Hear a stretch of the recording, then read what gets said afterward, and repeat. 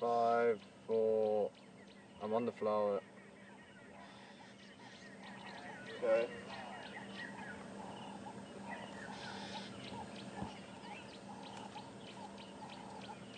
Bring it.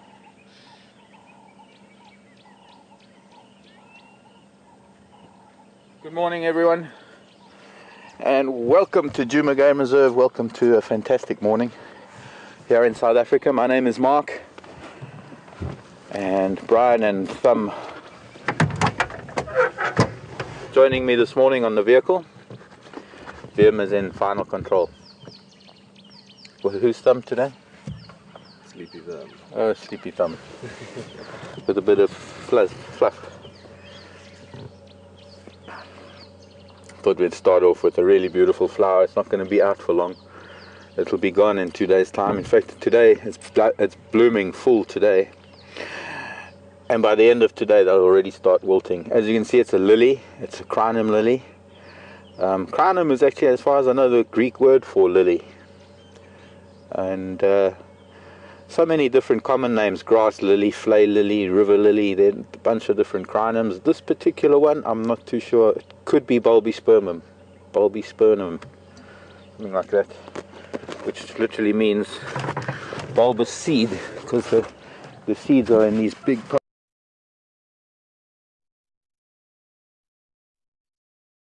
Follower. And when we have something like this, it's nice to see how things progress. The gate, my guess is that there might be cat up on Sydney's dam, the big dam, Whistleshoek, and certainly something to investigate. Although by the time about an hour will have passed since we came in the gate.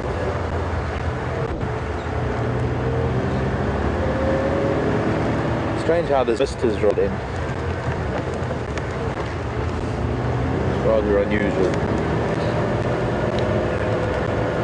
But it's a change, it's different. It's fortunately not too thick a mist that it's clouding up the lens too quickly, because sometimes that can happen.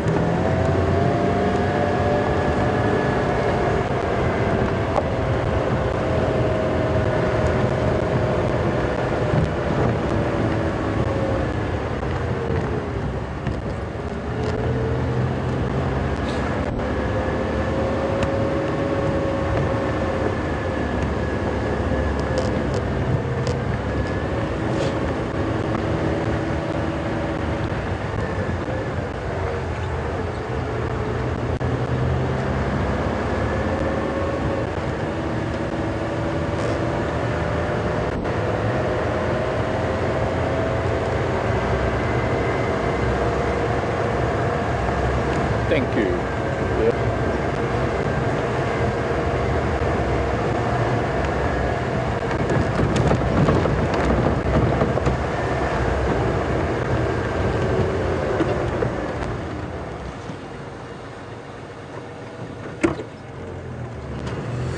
Hyena tracks coming down the road. So hyena have been visiting where the kill is, but I was just looking at some big tracks that cross the road here. Pathway, there's hyena as well.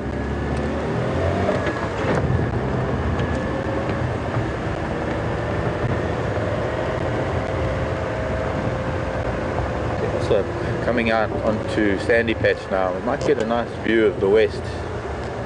Well, mist, not much of a view of the west, but at least we get a little bit of a view over the tree line, where ordinarily we can see as far as the mountains. Right now we can't see more than a couple of 100 yards in this mist.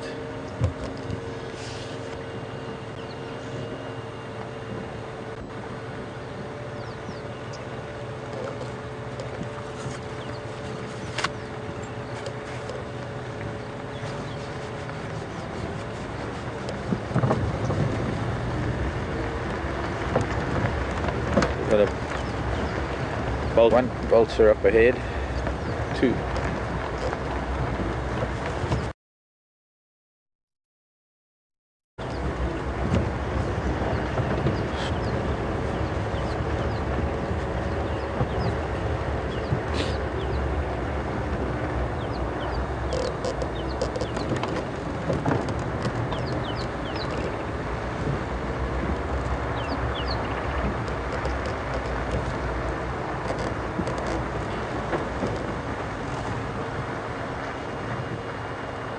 looking a little bit draggled. I guess it's because of the amount of dew and moisture that must have precipitated overnight. Precipitation, these are white-backed vultures. Let me rephrase that, these are very optimistic white-backed vultures. And after, where are we now? 4 days at least, I think, since Alex saw these lion kill the buffalo. I'm losing track.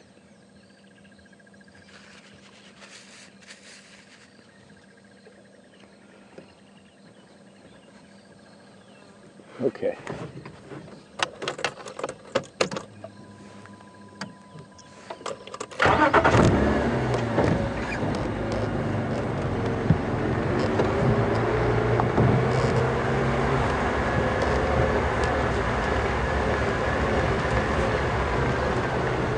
Starling and a roller. Also a little bit puffed up.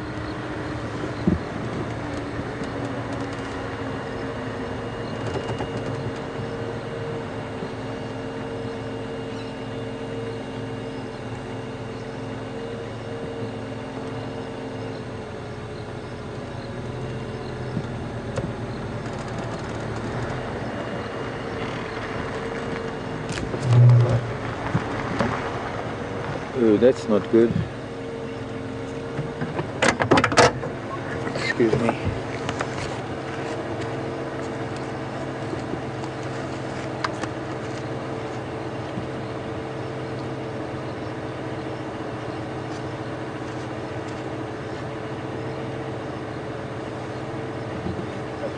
Yeah, it's windy. Just picked up something in the road. That's actually windy. Oh, Zanellis comes from this vehicle, and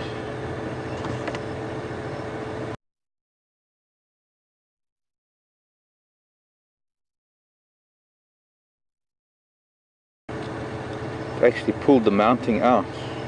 That's the sway bar. I guess it's just all the articulation is actually just a sway bar that hangs the plate that holds the petrol tank.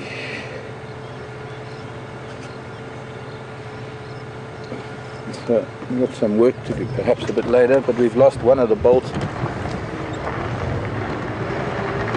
That's interesting. Although the sway bar isn't that vital to the kind of driving that we're doing. But basically what it does is it keeps the axle and it just keeps the rear of the vehicle in line, especially I suppose at speeds on highways more than the amount of driving that we do. Luckily the lion didn't see me get out of the car.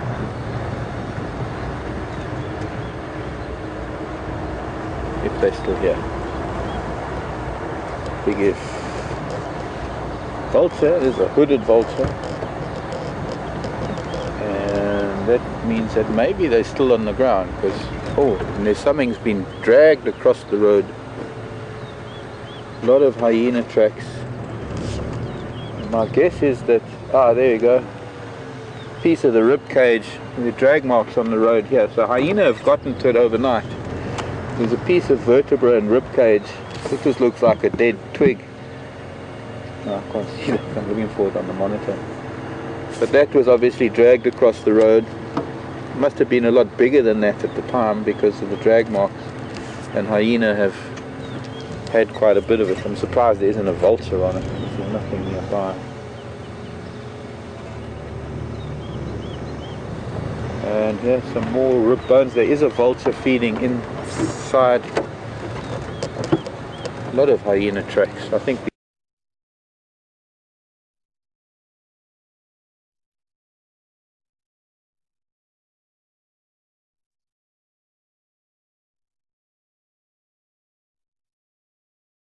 these cats might have moved on actually.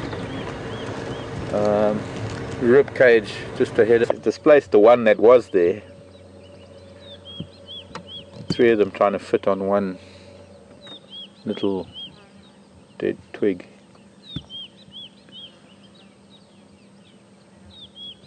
So already this carcass is starting to be spread out a little bit. I guess the hyena must have, there are a lot of hyena tracks on the road. The hyena must have been able to get in here last night, because quite clearly I think the lion have left the scene of the crime. So squeeze in here a little bit, maybe just poke our nose in and have a look. There's a little bit too close. A little grotesque, I guess, in a sense. But,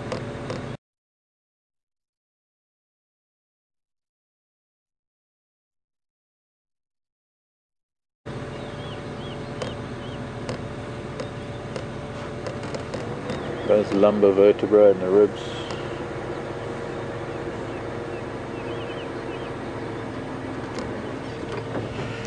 Okay.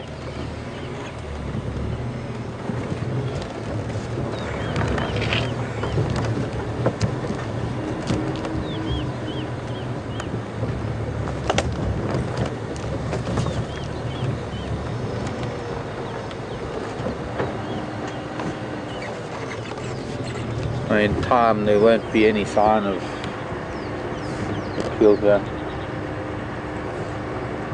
other than maybe a few bones lying around that'll get bleached by the sun, and much the same way as the areas where we've seen buffalo kills before here on Djuma. We go past them, I look at the bones, some of the bones that are lying around, and I can remember those kills vividly.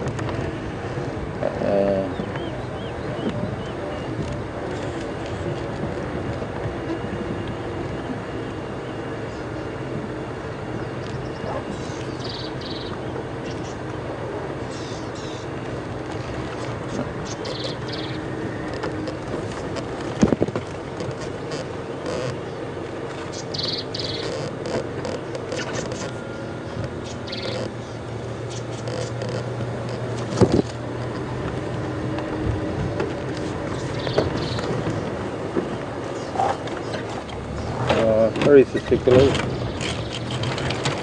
Two little testiculars in this buffalo thorn.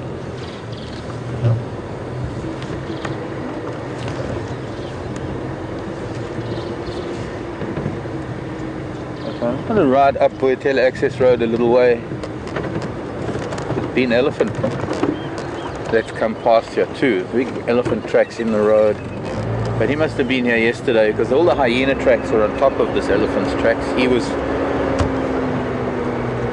heading sort of northwest, heading up the access road away from WildEarthTV.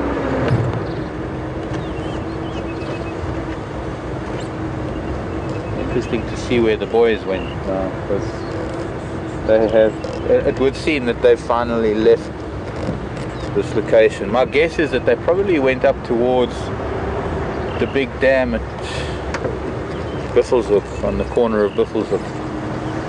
And that might have been why we heard monkeys shouting there this morning. I thought perhaps there might have been a leopard up there, but my guess is that, judging by the intensity and the type of shouting the monkeys, there were only two monkeys calling really. And monkeys are always in a fairly large troop, well not always, but generally. And they tend to be a lot more aggressive, a lot more vocal when it comes to a leopard as opposed to lion. Lion are not that much of a threat to monkeys. It's kind of difficult for lion to get hold of a monkey. But monkeys will still throw verbal abuse at them. And the cats didn't come up this way, so they might have headed up Sandy Patch North going to Buffelshoek Cut Line. So I think we should go that way.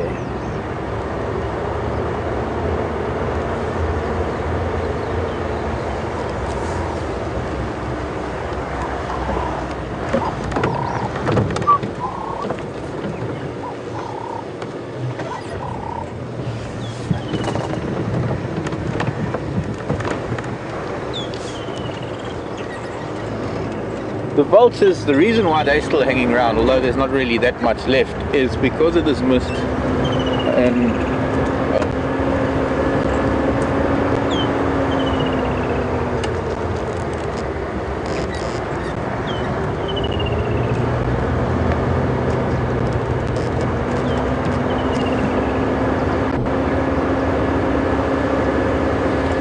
Thank you. VM just letting me know that Twitter's working a bit slow this morning. Maybe you want to send things. If you have any questions, send them to questions@wildearth.tv. .tv, not .com. If Twitter's not too functional this morning. So what was I saying? I forgot. The vultures in the mist. The vultures in the mist, thank you. I've got a brain like a sieve. And I'll get back to that shortly. While a question comes in.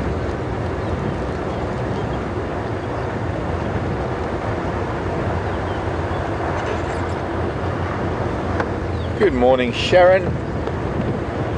Sharon is in Memphis, Tennessee. Walking in Memphis.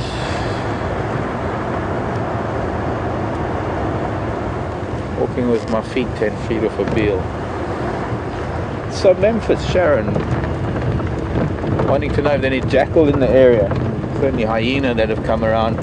No jackal here in this immediate vicinity, to my knowledge. Not to say that they can't be here. We have seen some jackal up on the airstrip at Arathusa, and I think maybe we can try and get there at some stage.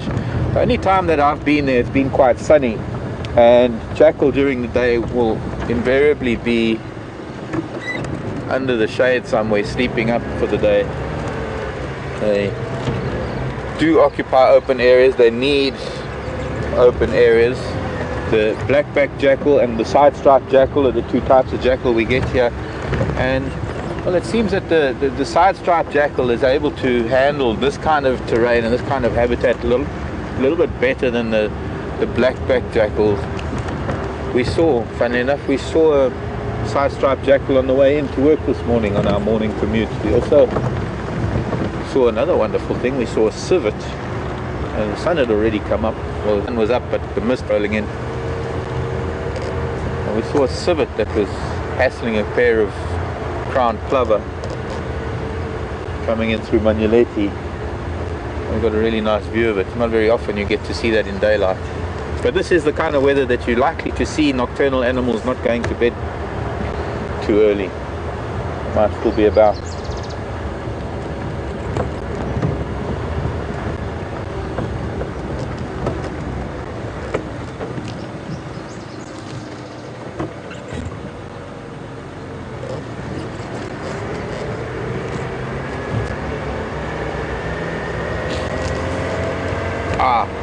Brenda in Louisiana.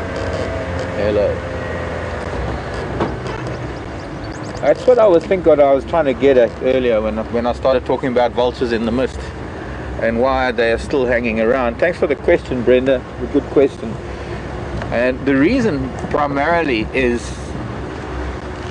with wet feathers. They've probably got quite wet and damp feathers at the moment from precipitation overnight from the dew, and now with this mist, the energy that it's going to take to fly anywhere else right now is probably, or it's just going to take too much energy. And if they wait a little while, I think this is lifting. I think that the sun's going to burn it open by the time we're at the end of drive, and once the sun comes out and thermals start picking up with the thermal activity of the ground warming up, they'll be able to move off and find things a little bit further on. Morning, boys. 3 little boys. Why are the rollers complaining? Here are rollers gathered. Oh, because one roller's got something that the other roller wants. Like a beetle or something. Yeah, it's going over. I think it might be a youngster, the way it's flying.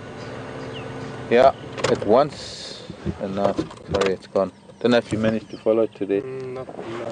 Okay, so the one adult flew into that little, I think it's a little piece of torchwood, little torchwood. And this is a juvenile that flew across now, that's sitting up there.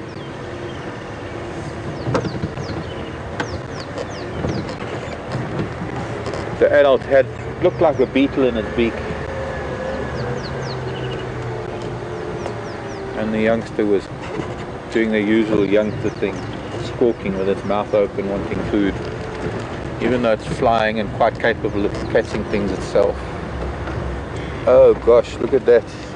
We've been asked before about tortoises and predators. This looks like the hyena tracks here. There's a tortoise that has been eaten. Poor child. It actually had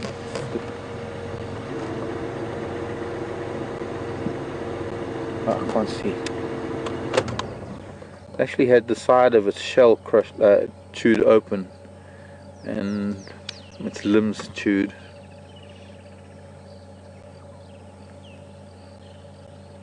That was a henchback tortoise. There's a scarab beetle entering on the other side. There's a few flies, no doubt. Even some of the carrion beetles will find it during the day. Very strange. Not often you see that, actually. Somebody asked about tortoise predation. What can eat them? Oh, jackal, hyena, lion, leopard. If they can get their mouth around it. That's a little sad. Life in the African savannah, that's what it's all about, really. We often, in fact most of the time, end of the time, we drive around and we have actually some wonderful moments with some of Africa's wonderful wildlife. But we must never forget the reality of it all, and that is that things have to be eaten. Everything that lives and moves and grows has to be eaten at some point. It's all got to be returned to the soil as food for everything else that has to live and grow, plant and animal alike.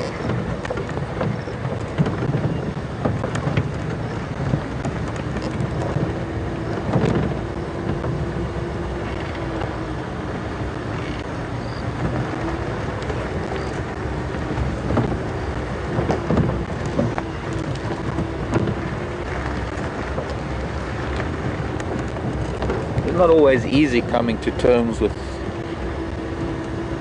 things, especially when they, I don't know, when they are animals, or when sometimes some things are harder to bear than others.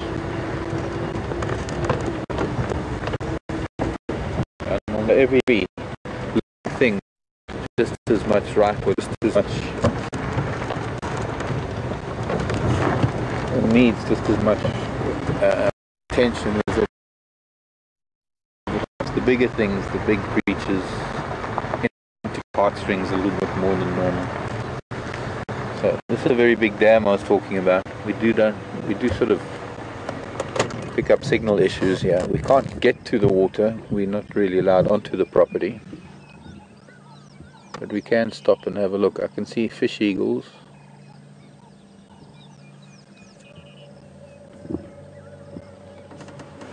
Longer hearing any monkeys, but that, as I said, it was at least an hour ago we came through the gate.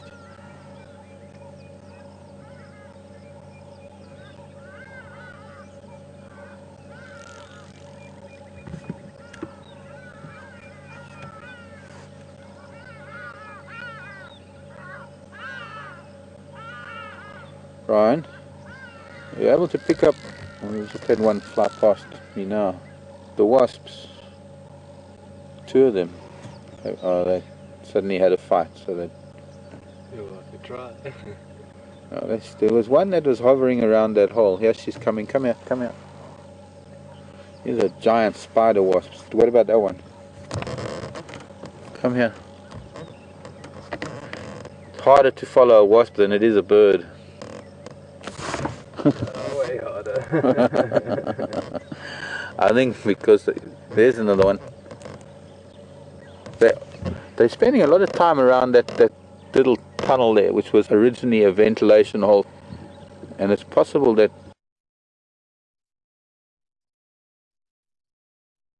I wish I could. I was hoping she would land and you could see her. These wasps are about 2 inches long. They're big, bright, metallic blue, metallic black. Spider hunting wasps. And one of their favorite spiders to hunt is the big baboon spider, which is, I guess, our equivalent of our tarantula, or rather the tarantula. And the spider becomes food for their larvae, for their baby. Maternal care, or the maternal instinct in the wasp is strong.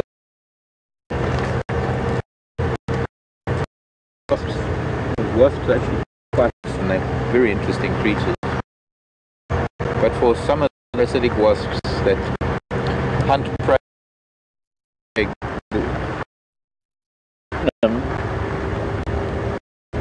that only puts their prey to sleep, it doesn't kill their prey. It renders them immobile.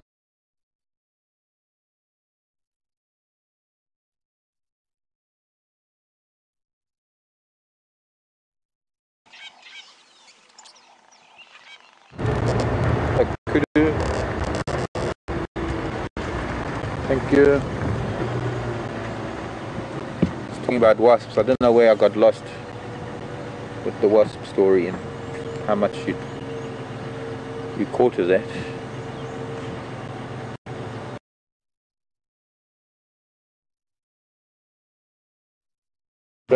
Stripes that could have 2 front stripes on a shoulder split. Now we can't see it because she's turned away. Morning, Kudu.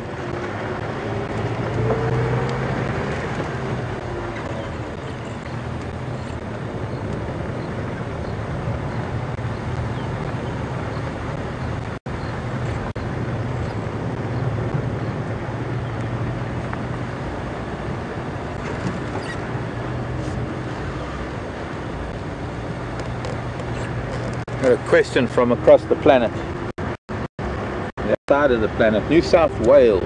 Georgie, nice to have you on board with us. Our morning, your afternoon, no doubt. Georgie asked about impala bachelor herds. Are the bachelor herds made out of young males that are kicked out of herds? Yes, they are, Georgie.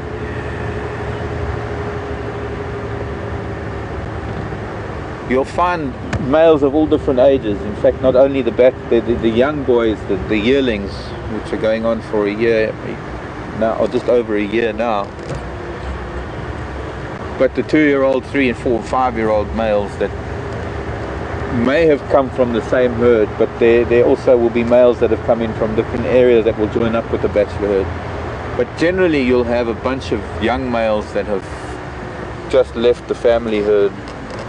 Oh, there are leopard tracks heading back towards the dam, so that's quite interesting. Not very fresh tracks. I think we'll stay on Buffels of Cutline for now. You can see this mist is going to be moving over. We're going to get much brighter skies shortly because it's clearing from the south.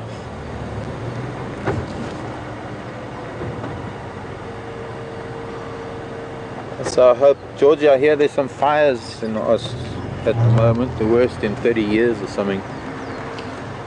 Although I didn't pick up where those fires are. Just bad news about the fires in Australia.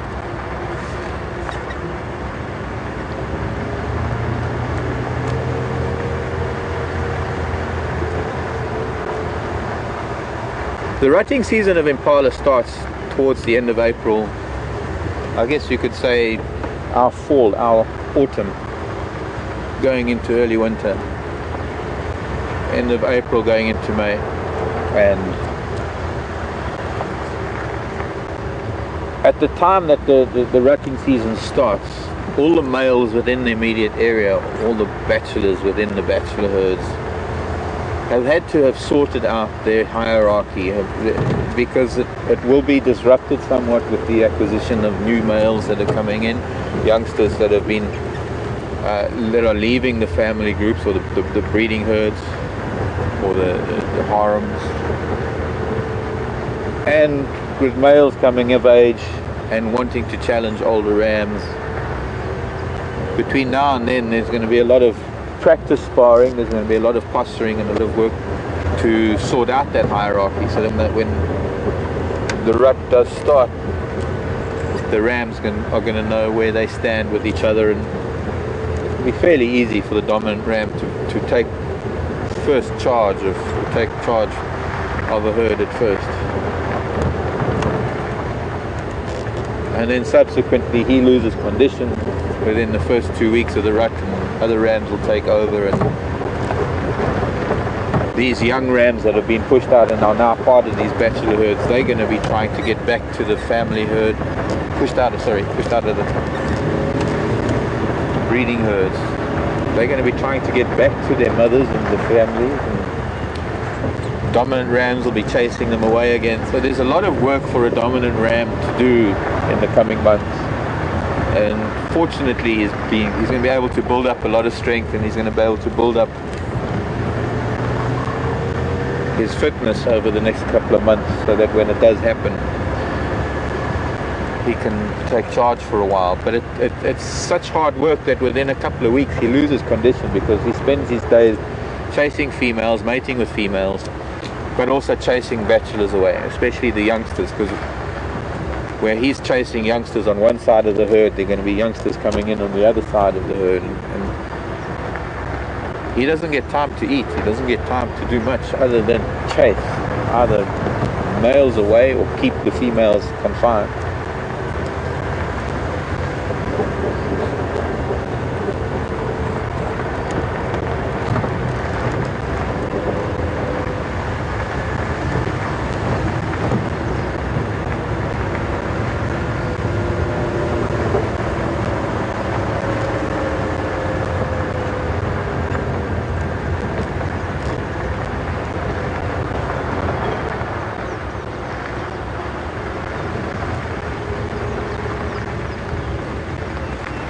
A juvenile fish eagle, I think.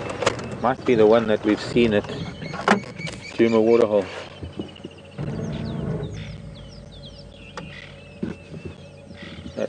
I guess we could call that a sub-adult. Starting to get its adult colors. That's probably about 7 or 8 years old. Franklin complaining.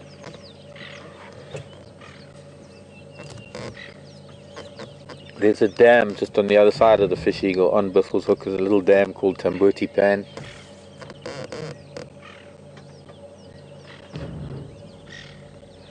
And previous offspring of Karula have spent a lot of time here, between here and Gowrie Dam, Djuma waterhole.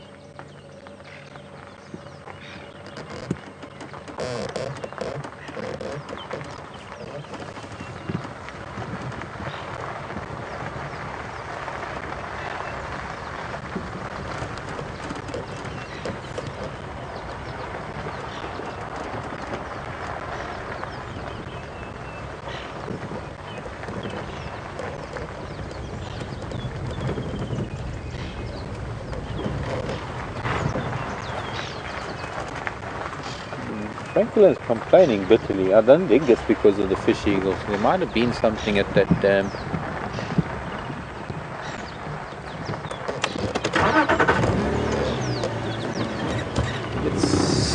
Speaking of Gowrie Dam or Djuma waterhole, let's take a ride down Ngubu Road towards the dam. Dave in Toronto. Morning, Dave. Middle of the night for you in Toronto, no doubt. No hypoxis. Used to be hypoxis growing here.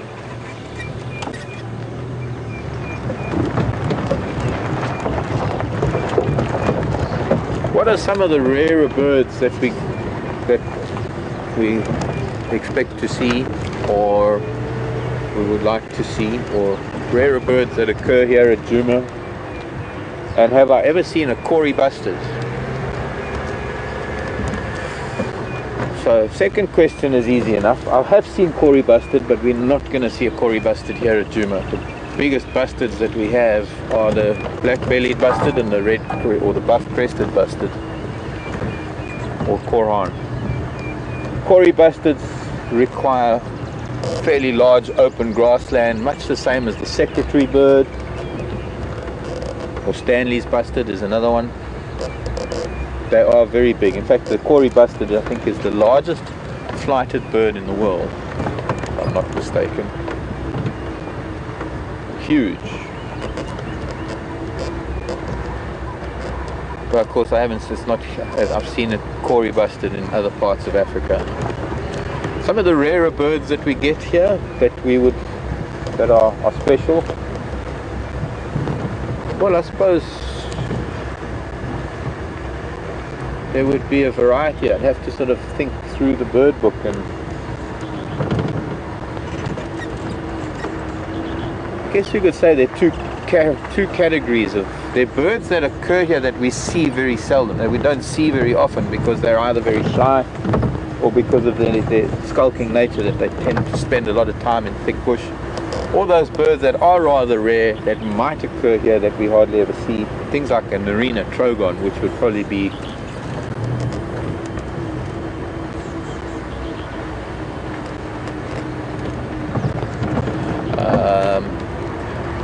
pygmy kingfisher, which we saw once a few days ago, maybe last week sometime. Martial eagle is one of them.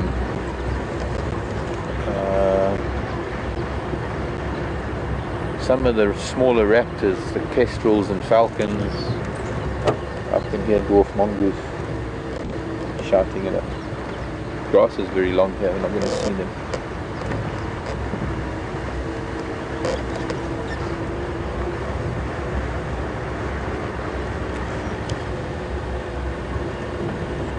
Volcanic grasses.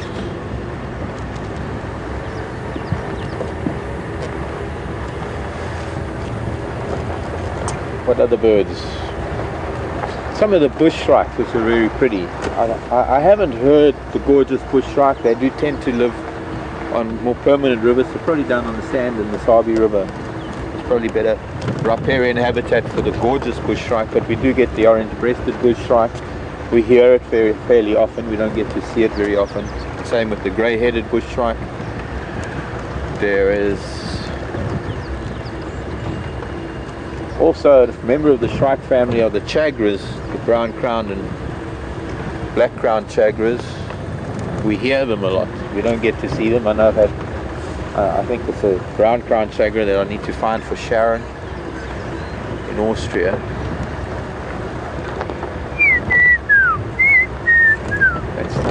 It's a beautiful call. Owls.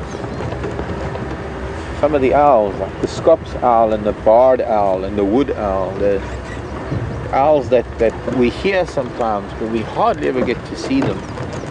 We, I suppose, get to see the pearl-spotted owl every now and then, and if we're lucky, the giant eagle owl and the spotted eagle owl. But yes, I wouldn't call them rare birds, I just call them birds that we don't see very often.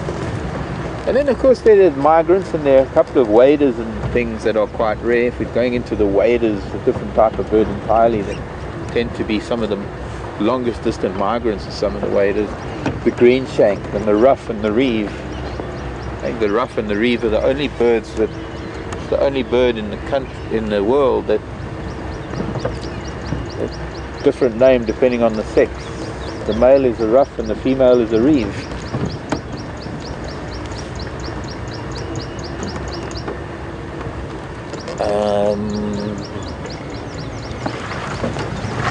Think of others if I can as we're driving along.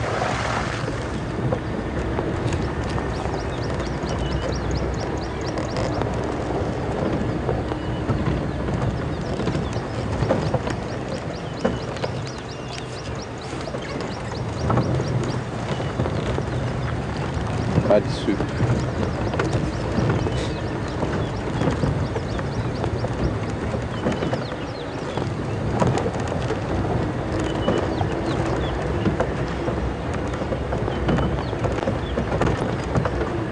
News from FC via Vim is that it looks like the hashtag Safari Live Twitter feed is down. So I think we're not getting anything in on Twitter this morning.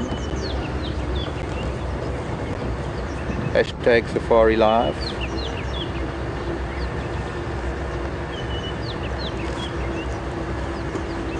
Somehow it has ceased to be. Oh, you had to fly away, didn't you? The redback shrike.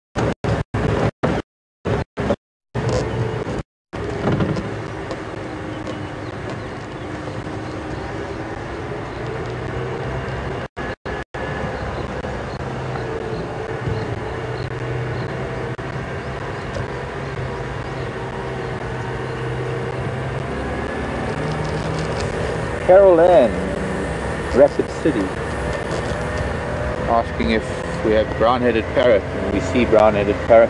I guess that's another one, Carol Ann. There's another bird, David. We hear the brown-headed parrots quite often. They're quite shy, but fortunately their screech is unmistakable and quite loud. So if I hear one, we'll try our best to get to see it. They are social birds, so they're normally in little groups, 2s and 3s or 4 or 5.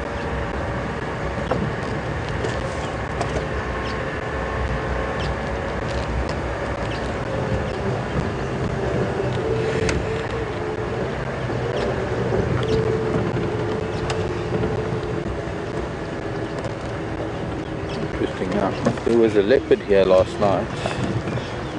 I wonder where it went. I think we'll just have a quick look at the Djuma waterhole.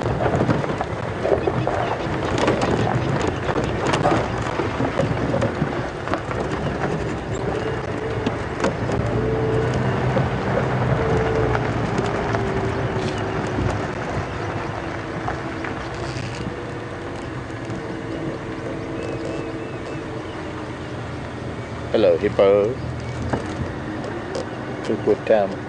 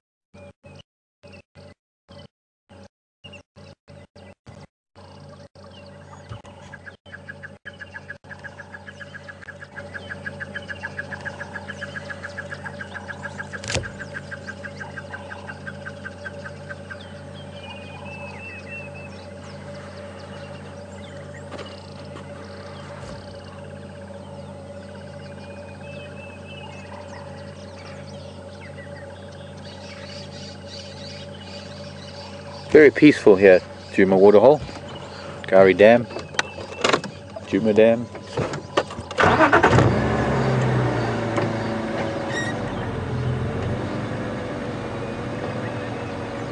What do we do? Do we go back? Do we go forward? Where do we go?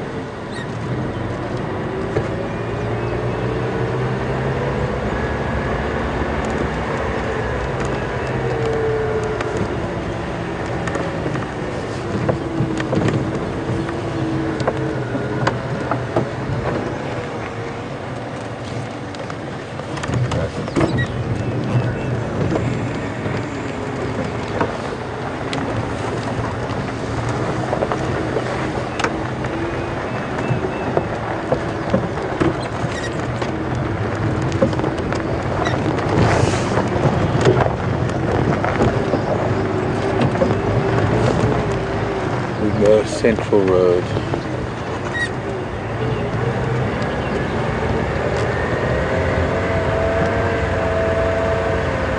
It sounds like Twitter's working maybe. Julian. Julian on Twitter. Oh, somebody emailed it in from Twitter. Okay. But Twitter's not working, but it sounds like maybe it's working somewhere else. What is the difference between a wasp and a hornet? A hornet is a type of wasp. We don't really get hornets here in Africa, in South Africa particularly. Elephant tracks. Hello, elephant. Where did you go? I want to find you. Hornets are a type of social wasp that's similar to, I suppose we have some yellow jacket type wasps here. I think hornets and yellow jackets are just another name for hornets. And you get sort of giant hornets in Japan that are quite dangerous. Hippo and elephant was here. Both of them headed east. So I think we'll just continue along with the direction we've been going in.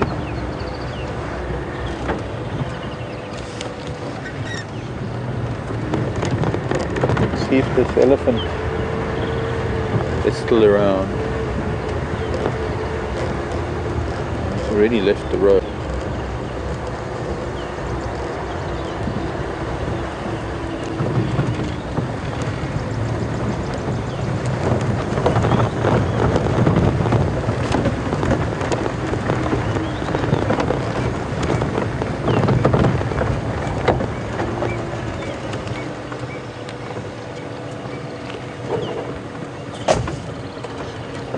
And leopard tracks.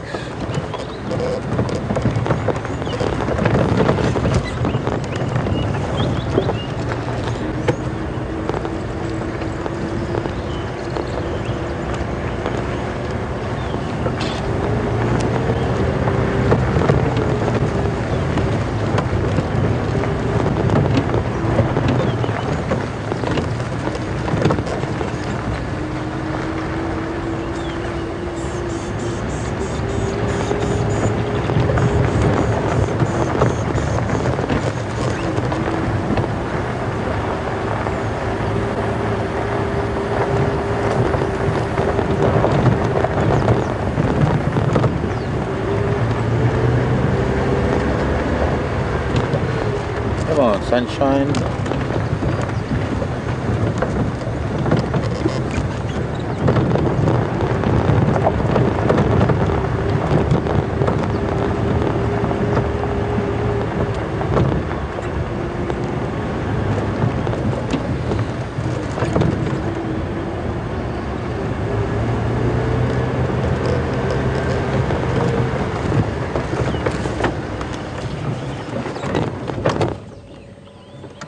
Oops.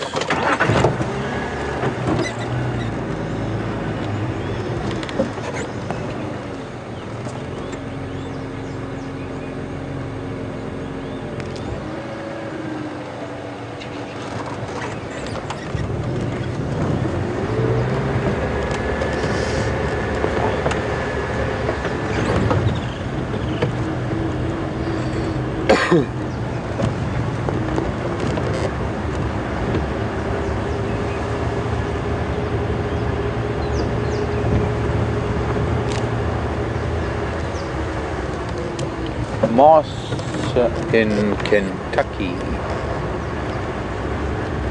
Have I ever seen an African wild ass?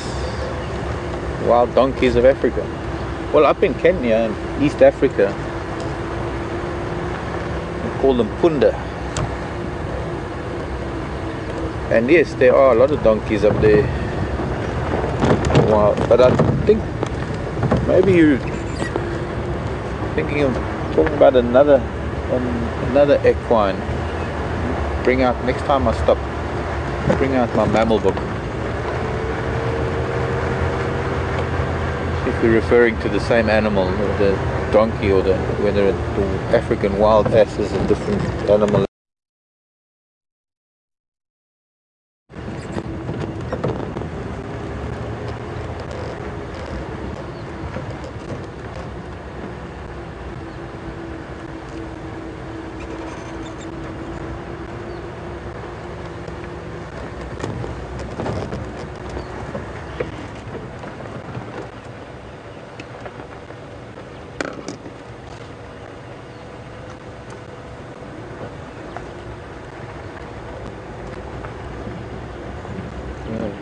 according to the radio, Ephraim is just here off to our right somewhere following leopard tracks, which must be the same leopard we saw, or the tracks that we saw coming this way from the waterhole Gary Dam, which I'm guessing is the same leopard that was seen last night. And judged by the size of the tracks, it could very well be Mvula.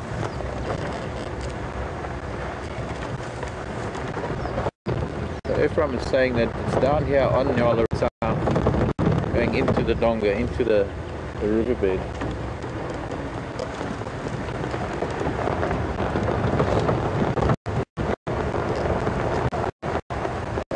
Continue with Central Road all the way up to the cut line, or Drakensberg at least.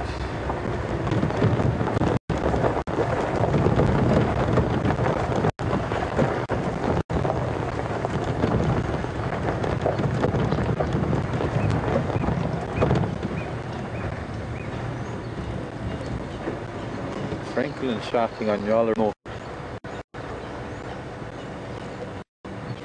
Which means a cat could have come through here this morning. Somebody posted a picture of Mvula and quarantine in this area.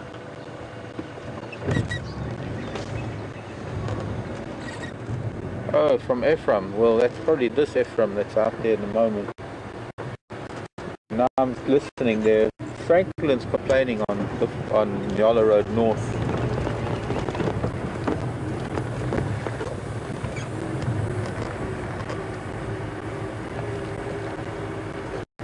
Well, not a great signal.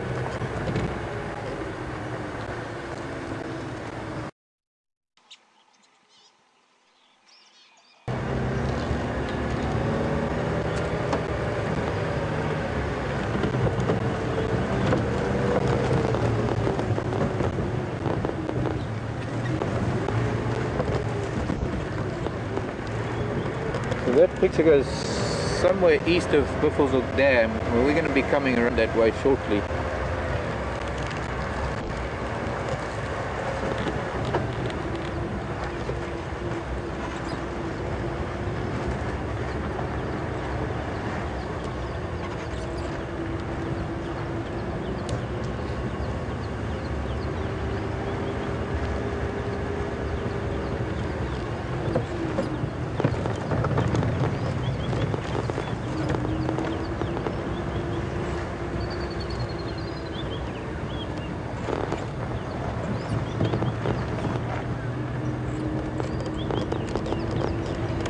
Bill, good morning, Bill. Southgate in Michigan. Gets pretty cold in Southgate at the moment, because I just know that Michigan, Illinois, those Midwest areas can be pretty cold this time of the year. Bill's asking if it would be dangerous if a person walked along these roadways at night. Well, pretty much so, Bill. Even for experienced guides, even for people who spend a lot of time walking around the bush. It's suicide walking around at night. We don't have nocturnal vision. It's all very well that you might be walking with flashlights and things, but unfortunately the predators that see us during the day see us somewhat differently at night, because we're so vulnerable at night. And I guess as humans we would be stumbling around a little bit in the dark, and just our posture and our gait and everything about the way we might be walking would be, might as well paint a big target on your back. But what makes it dangerous is that we can't really see what we're doing, and you don't want to be walking into buffalo or elephant, let alone the predator. There's just things that you don't want to walk into at night. Now, I have done so. There have been times in my past where I've had to do things like that, but only in emergencies. There was a time once in my 20s when my Land Rover got stuck in the middle of nowhere. It was in the middle of the night. Nobody was on the radio. I couldn't raise anybody. It was long before cell phones were even a pipe dream. And I ended up having to walk back to camp, and it was pouring with rain, lightning, and the only thing that was lighting my way was actually the flashes of lightning. Although it was full moon, I wasn't getting much light out of the moon. There was a huge thunderstorm all night.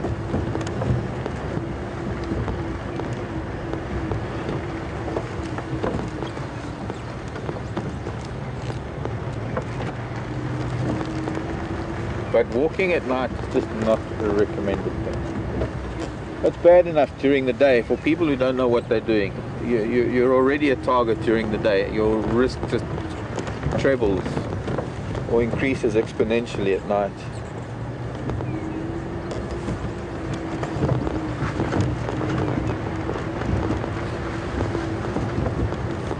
I have done night walks around camps just to see some of the nocturnal creatures, things that are not likely to be disturbed by light, mostly insects and spiders and some of the smaller creatures, bush babies.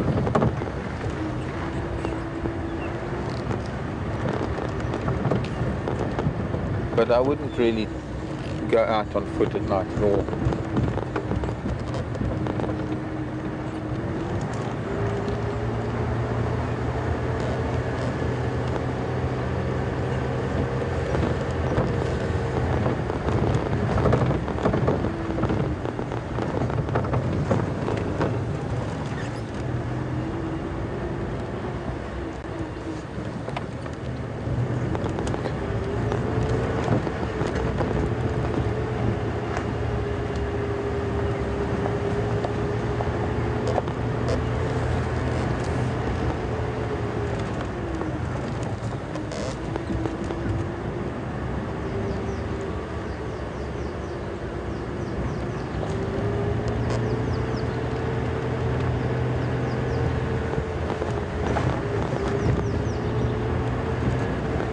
I think we have some more weather coming.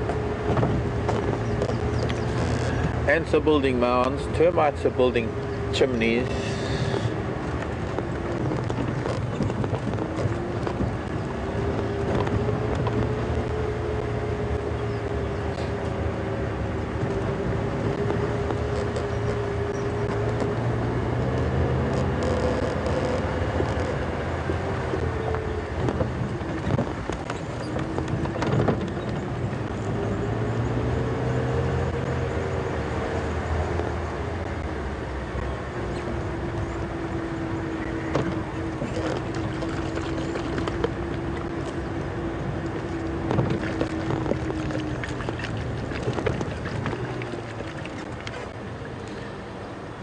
Now, what do we do? It's getting dark in the south again.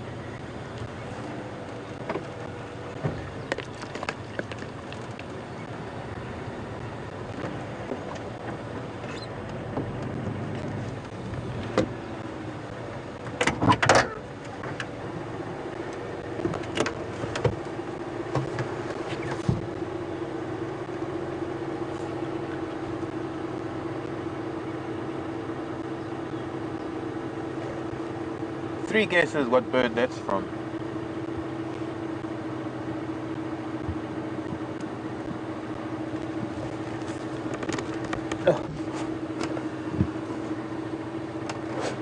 Texans just found the kahumas up on Buffles up in kahumas.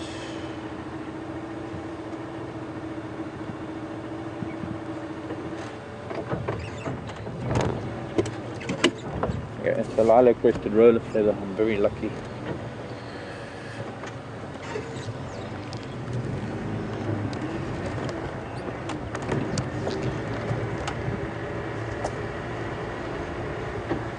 The history of lilac-breasted roller feathers like this.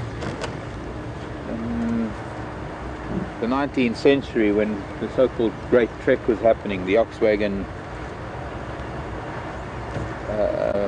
convoys that came up from the Cape, especially going up to the gold rush up in the Highveld, traveling across vast distances, the Karoo and places like that. The children would make toys out of animal bones, and when it came to growing up a little bit and sometimes youngsters would fall in love, and a guy would give a lilac-breasted roller feather to his betrothed, almost as an engagement gift, almost like an engagement ring. And that's why the name of the bird in Afrikaans is called a tropant, because a tropant is an engagement ring. It's a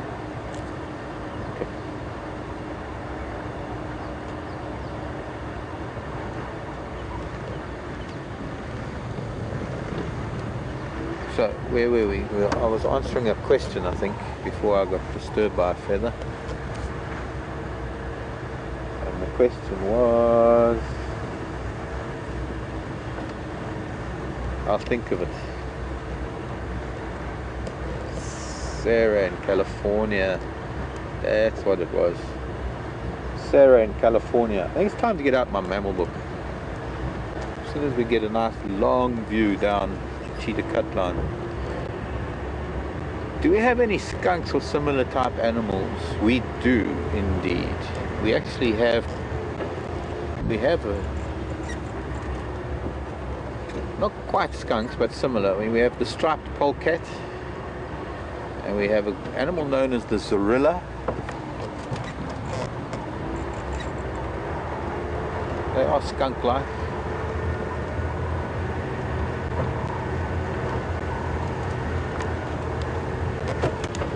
Oh, there he is, that broad-tailed paradise wider. Look at him.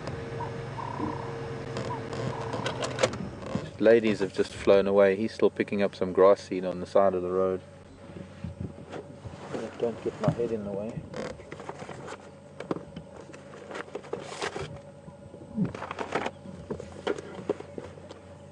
Mammals, where's the mammals?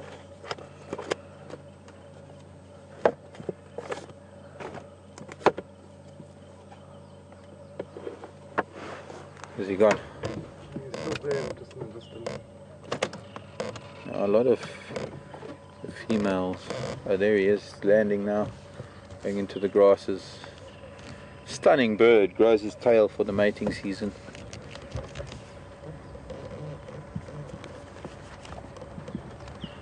The mustelids.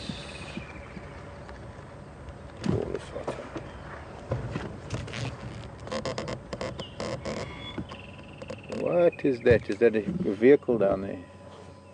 Yeah, so can you just look at the lens and blow out that bug that's lurking there? Yeah. Your top left corner, you'll see it lurking. There? Yeah. He's just walking around just to give it a bit of a... Yeah, but I don't want to smudge it against the lens. Yeah, there you go. It's an aphid. Ah. Aphids are very interesting creatures. They are able to reproduce parthenogenetically, and they are such incredible, well, they are such efficient reproducers that when an aphid is giving birth to her daughter's already pregnant with her daughter. So there's sort of, it's like those Russian dolls. An aphid inside an aphid inside an aphid. Mongoose, mongoose, mongoose. Then we get to the four-toed dog mongooses. Then we're getting to hyenas. Hyenidae, and then the viverids, the genet, and civet, and cats. Then we get to cats and aardvark. So where are the other? Ah, here we go. That is the zorilla, and this is the striped polecat. Well, that's the Libyan striped weasel, way up in North Africa. But they are mustelids, which I'm sure, I think if I'm not mistaken, the American skunk is also a mustelid. As opposed to the viverids, which are the mongoose. But those are our sort of skunk equivalents in Africa. And then of course there's the honey badger. the little rattle. Oh wait, while we're at it, and I'm just waiting, there was a car down the road.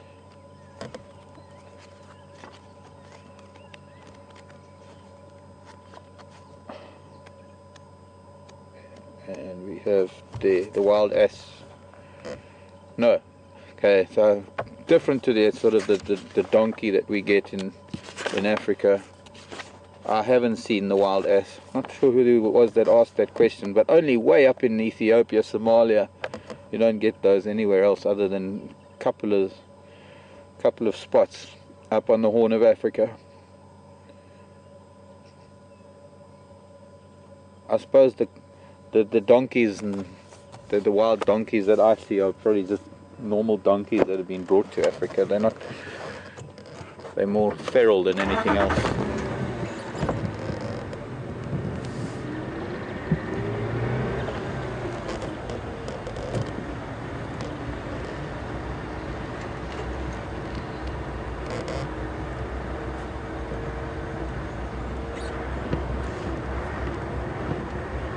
Going back to the skunks and the zorilla and the striped polecat, I've never seen a live individual. I've seen sometimes driving home at night up in the Timbavati something dash across the road in the distance, but never been able to see it very well at all. Oh, excuse me again. No, unplug this quickly. It's a lot easier.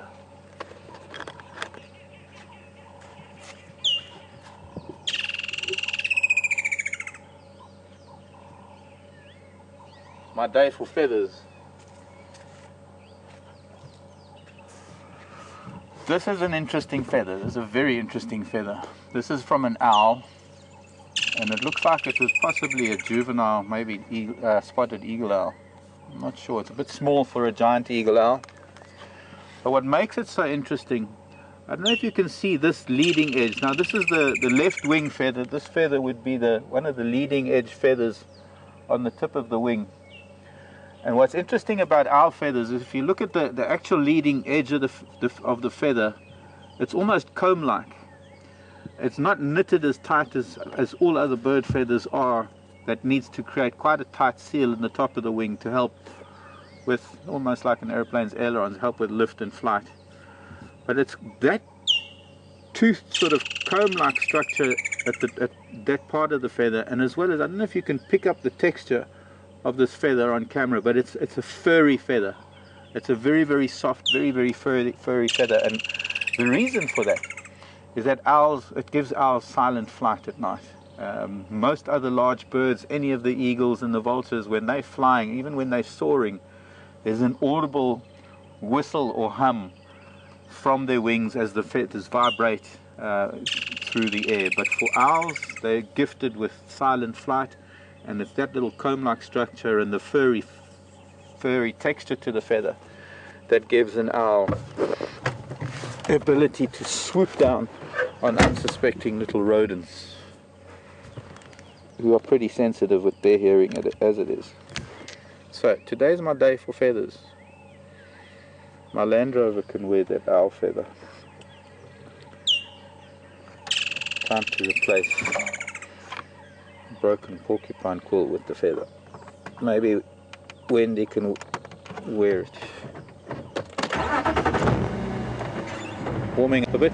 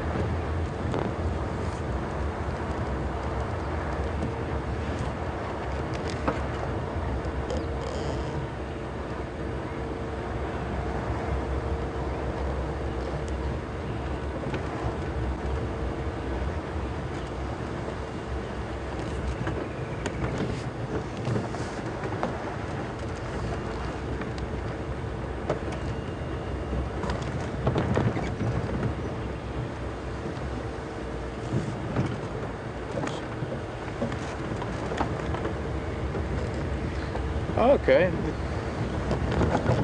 GJ in SoCal, Southern California. Wonder where you are in SoCal, GJ. Why do termites build chimneys in weather, for weather coming? Well, a couple of reasons. One of the reasons is as ventilation shafts, so that the warm air that is being produced or that's being created by the termite activity, by the fungus gardens, the warm air that is generated by the colony can exit the colony, and then other chimneys, other ventilation holes that suck fresh air in, and that's kind of, it's air conditioning. It's quite efficient and very effective air conditioning. But also because if there's going to be a thunderstorm and if there's going to be weather, the termites want to release their reproductive castes, the winged termites that need to fly, and it's almost impossible for them to fly from the flat ground. They need a slight launching pad. Even a small chimney is good enough. Different termite species build different types of chimneys. There's a very, very small termite that builds, it's sort of maybe a little bit thicker than a matchstick. It's a little tunnel with a clay tube that stands probably about 2 or 3 inches high. Very, very delicate, but it's strong enough that the winged termites can climb up onto the top of that little chimney and then lift off and fly away.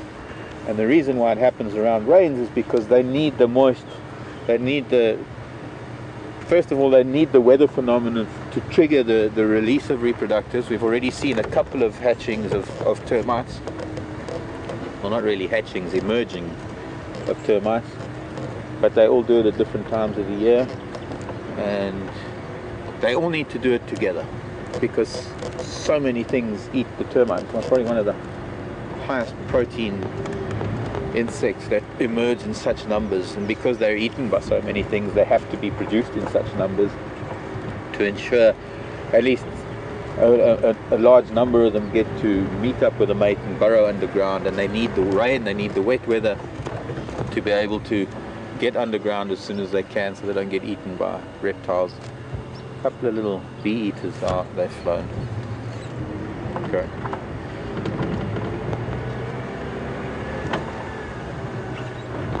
So where in Southern California, GJ? Golf Juliet. I spent time in Aptos, just south of Monterey Bay, or rather south of Santa Cruz, just north of Monterey itself, on Monterey Bay.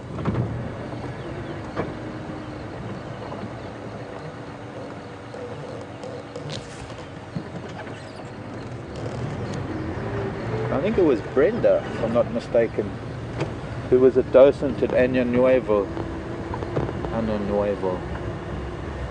the beach just near Half Moon Bay, I think it is, just north of Santa Cruz, that where all the elephant seals accumulate. I remember going there.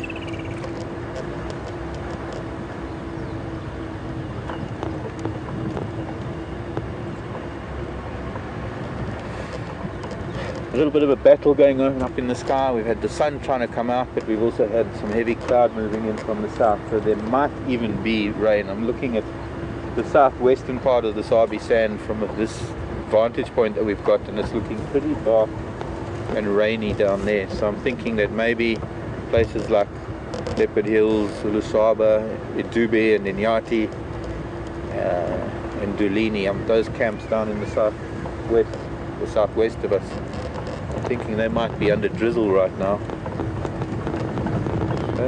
Might not burn open, might not clear up.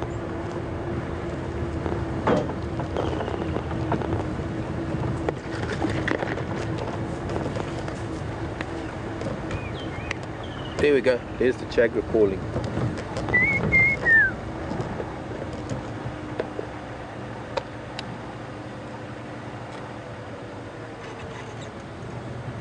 Hello Brian, in Toronto. Oops. It's my protein shake I'm drinking. I'm hungry, thirsty, hungry. Killed 2 birds with 1 stone. Food and liquid all in one. But I'm dripping, so making a mess. Brian, in Toronto, are there any sable or roan antelope? Well, no. It's not really sable habitat, this. I guess there might have been in the past. The habitat has changed over the decades. And I'm sure there might have been in the past. But further north in Kruger is where one will find roan and sable. And there are a lot of, just west of Kruger, there are a lot of private game ranches that breed mostly sable, not so much roan.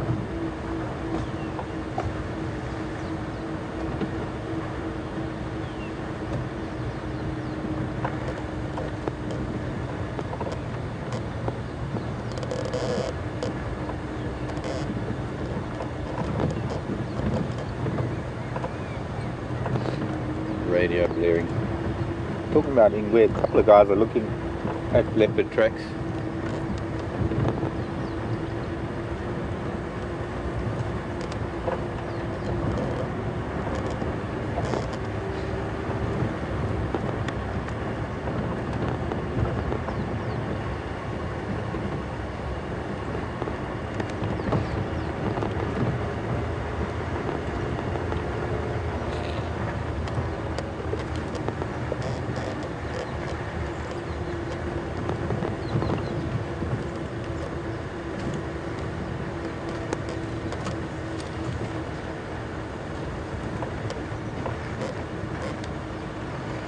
Listening to the radio updates from around the Sabi Sand.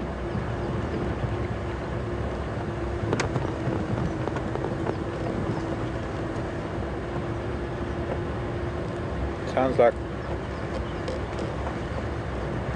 a couple of guys looking for different leopards around. Well, there's Ephraim that's looking around Nyala Road South, and there are a couple of guys on Torchwood looking for leopard. But so far only the Kahuma's up on Buffelshoek.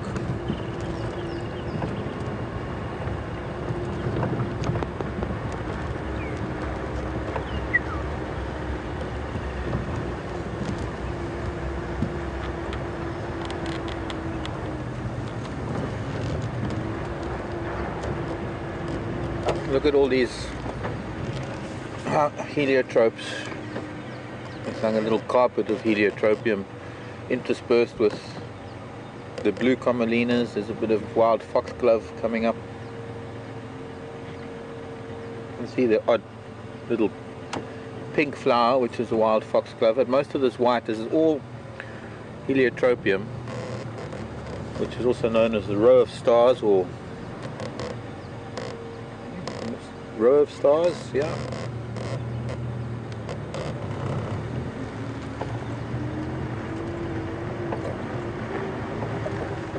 Here's a wild foxglove.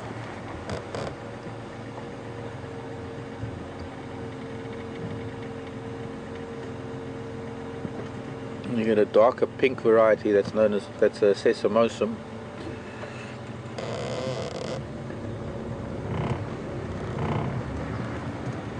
Sorry, take me away from the flower.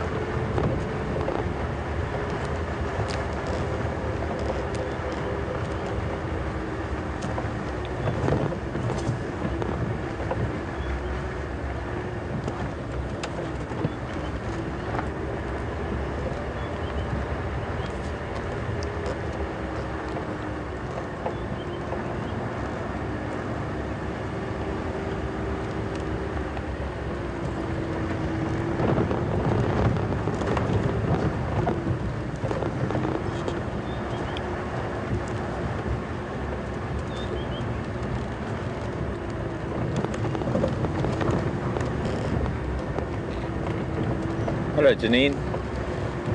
Janine's in Washington. I wonder if that's Washington State or Washington DC. Janine wants to know if there have been any cheetah sightings of late nearby. As far as I know, they have. Up on Buffelshoek, there've been 2 cheetah that have been seen up there occasionally, and I've been hoping that they'd come our way. They're not really any good cheetah habitat, except for quarantine area and going up onto Zoe's Road where we have seen cheetah before. They're areas where cheetah will cross through, not areas where cheetah will stay. Cheetah really don't stay still for very long. They're constantly on the move. They have very large areas that they roam in, and they, throughout the areas that they live in, they have particular open areas where they will hunt and will use for hunting. So although we might even have cheetah that move through a place like this, this is an ideal habitat for them to hunt. Not to say that they won't, because I've seen cheetah hunting in this kind of habitat, because being a predator, they are opportunists.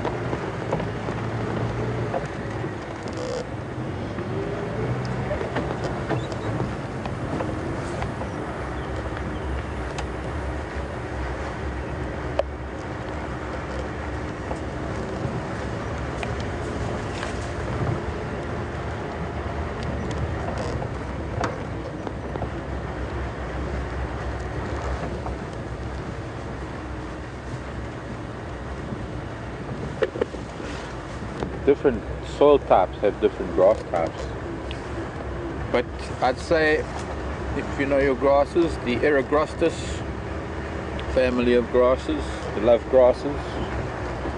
Arathusa comes from the Greek words eros and grastis, which are the love grasses, and the panicums, which are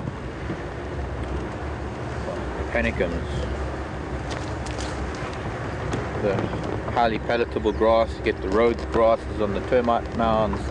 As you can see, this termite mound, there's a very specific grass, this grass that only grows on termite mounds. Often you get a lemon smell to it, not quite lemongrass. So depending on whether it's a sand felt or it's clay, if it's sour felt or sweet felt, different grasses dominate different soil types, and different grasses have different requirements. And there's a Thermida triandra we just passed, which is not a very palatable grass. There's some grasses that favor disturbed areas. They tend to be have a low palatability. They're not very palatable.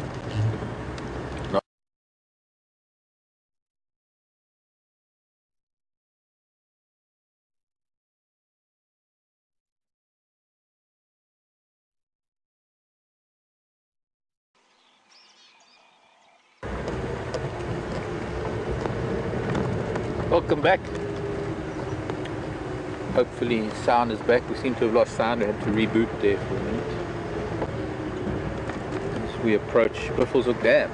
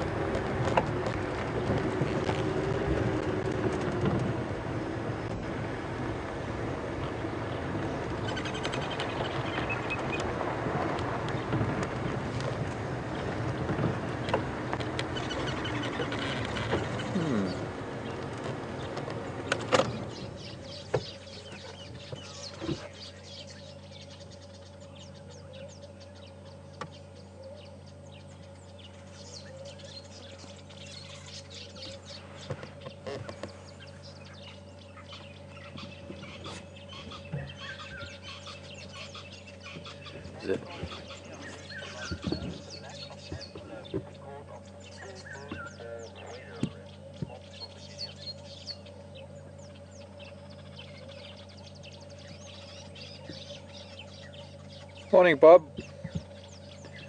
Bob is in Virginia Beach. The lack of antelope, is it because of the full moon or is it because of the weather? I think it's because of the weather, Bob. Not I think, but yeah. It's a weather thing.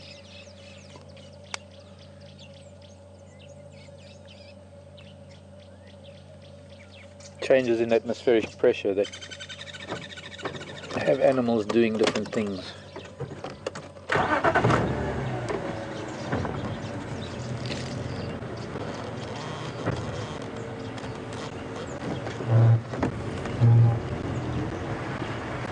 Right.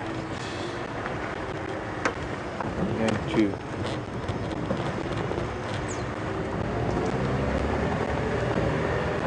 go north.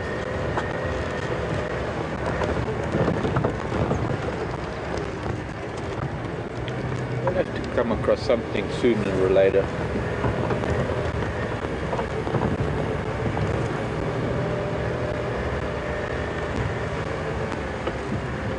But judging by the chatter on the radio, seems to be quite widespread, this lack of animal activity.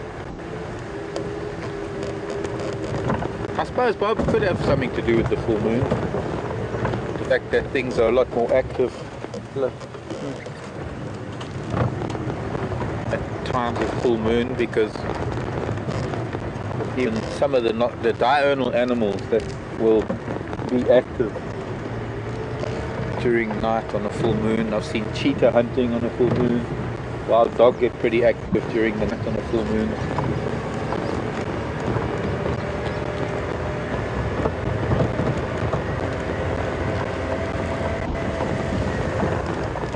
Of course, the weather and the moon is no coincidence. It's a given that full moons and new moons do have higher, or there's a higher chance of weather changes at full moon and new moon. Oops, sorry.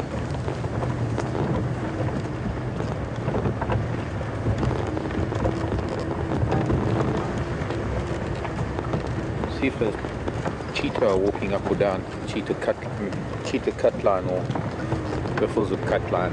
If we visit buffels of cut line often enough, we might catch cheetah there one day if they do move along that road. There are some big open areas on buffalo patches where the cheetah do tend to spend a lot of time. What did I just see?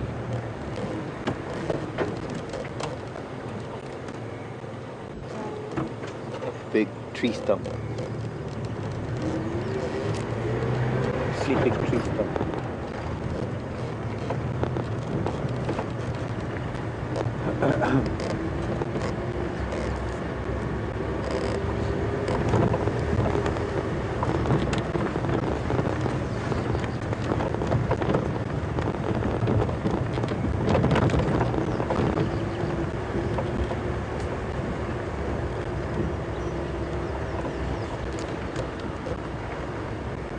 Dayton is Ohio, is it not? Pamela, I think it's Pamela, Dayton. Oh, made a mistake.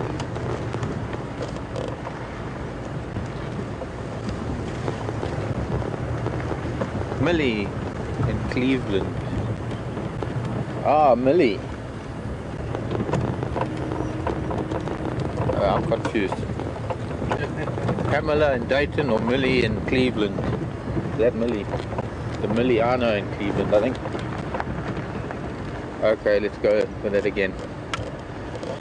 Tell me. Somebody doesn't believe this is live.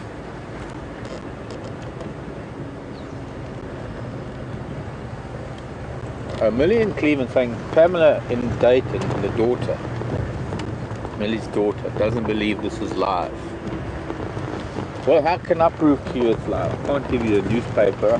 I can show you the calendar of my clock. But yeah, ask a question. It reminds me I should switch this off.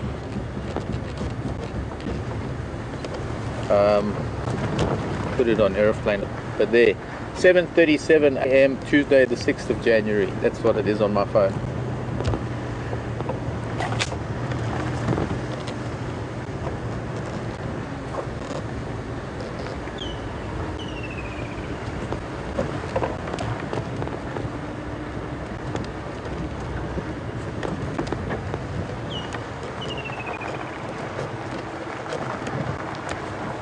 I remember often having these questions about people not really being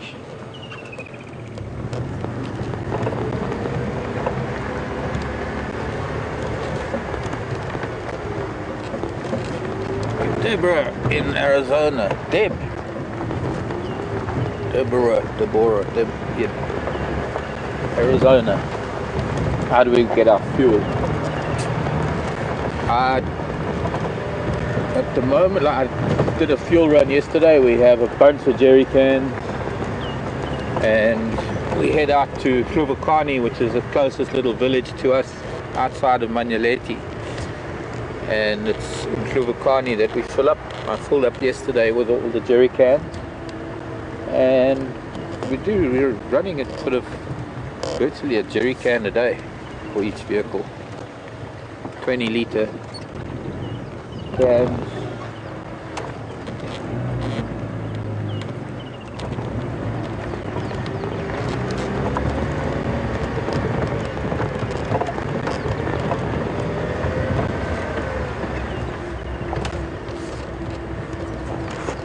I've had mosquitoes biting my feet and they are itching.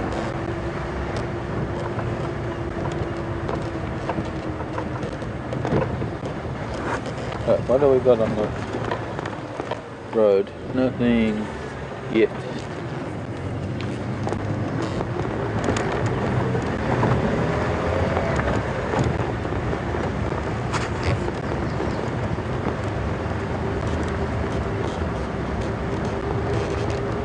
In the past, I've actually seen cheetah right here a few times. There's a fire break that runs up into Buffelshoek, this road that we're going past now, that runs into a big open area. So I have had cheetah coming down from up there, from the north, as well as from the east, on Torchwood, using this road.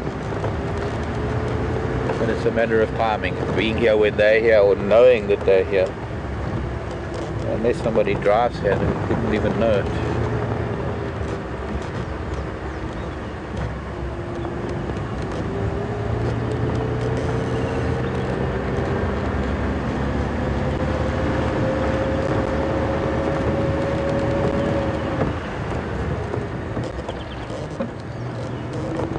That's the elephant tracks crossing to the north here. I wonder if it's the same bull whose tracks I found earlier today.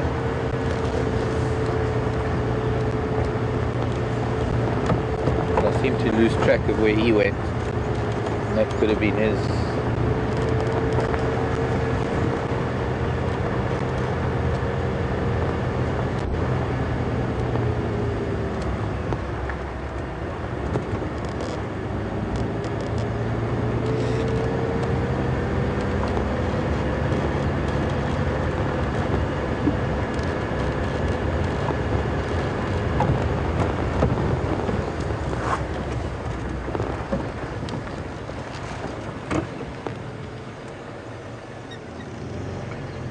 Bow tracks, tortoise tracks.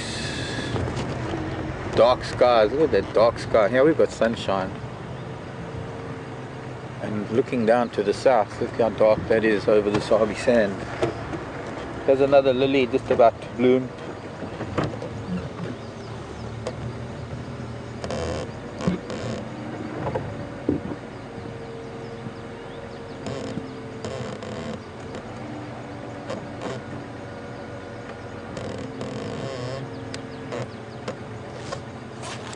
Take a chance, take my fleece off.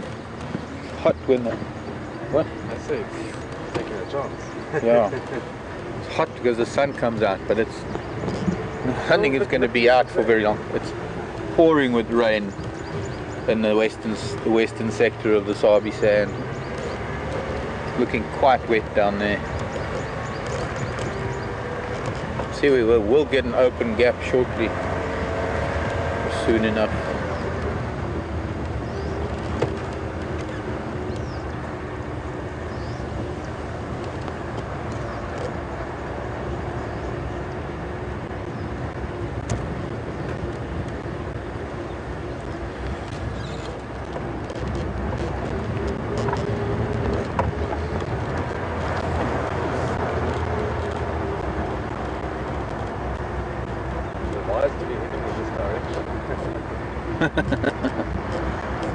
Yeah, a good point, Brian.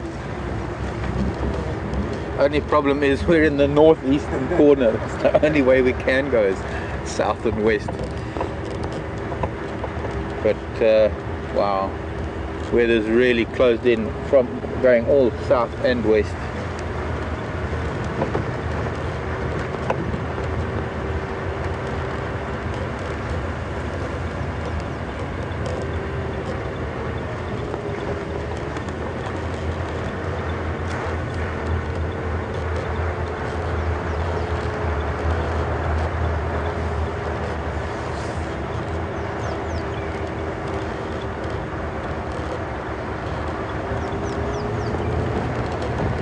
There you can, if you zoom past that marula tree down the road, you can look into the rain in the distance, looking south deep into the Sabi sand.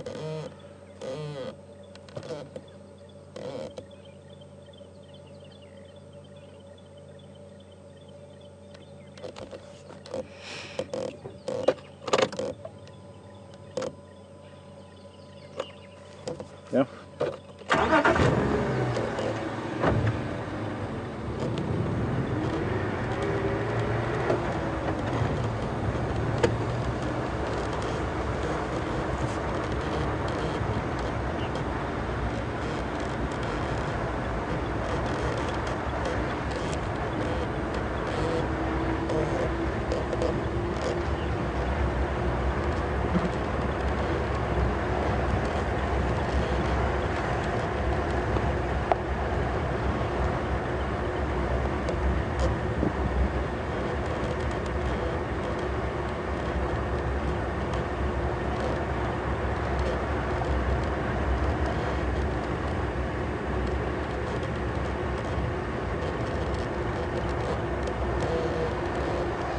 Termite mound.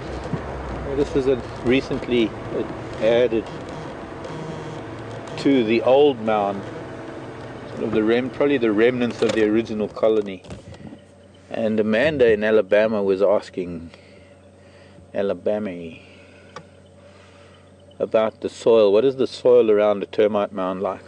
Well, largely depends on the species of termite, but it also depends on the soil type itself. We're on quite sandy soils here, so fairly large grains of what we would suppose you could call a decomposed granite. And the soil is glued together by the byproduct of what termites do. And the radio interrupting me. And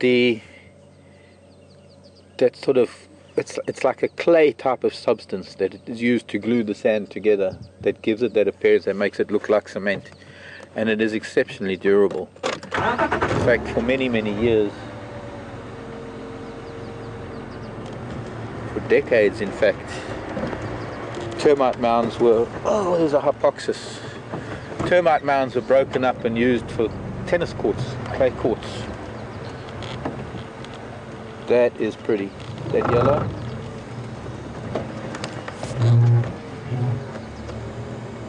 Looks like hypoxis.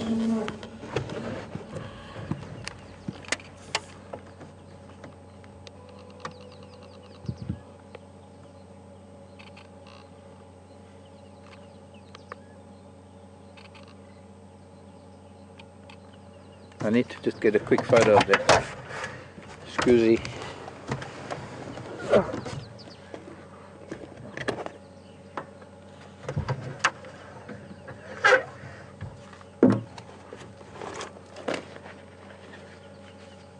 Please be patient with me with flowers.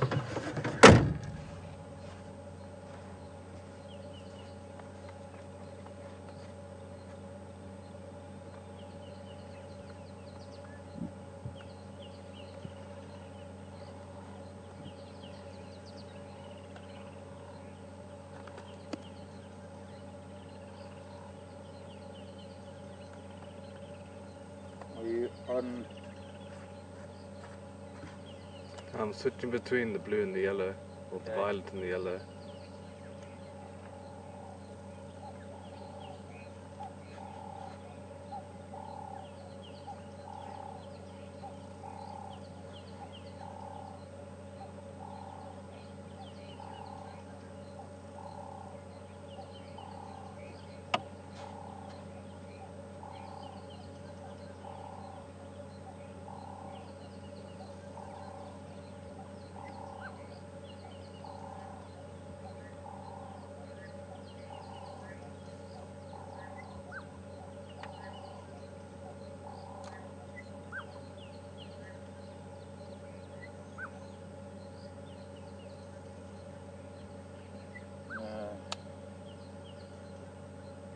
No good.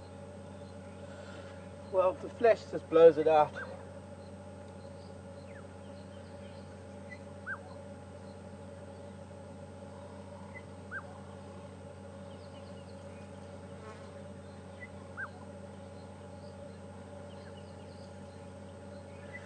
And I can't see if I'm getting it focused or not, because it's such fine focus with this little macro thing that fits on the end, that moving in a millimeter each way takes it in and out of focus. But we'll see if I can get it, and if I can get to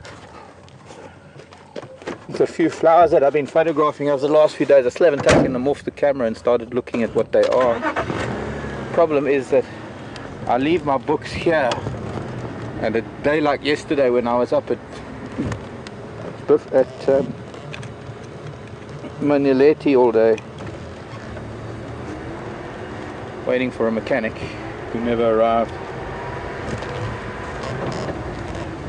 I didn't have any of my books to be able to go through any of the flowers, but I'll try and do it today, because there've been now, I think there are at least 4 or 5 flowers that I'm not too sure about.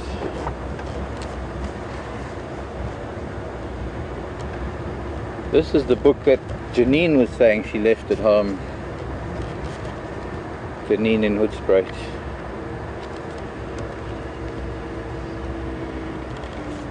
Orchids, Gladiola, Seraphyta. There we go. That is Hypoxis rigidula. One of these one of the Hypoxis flowers. Oh, these are paintings, so it's a little bit difficult to see the paintings. You might find a photograph in one of my other books, but that is one of the Hypoxis, and the Hypoxis is actually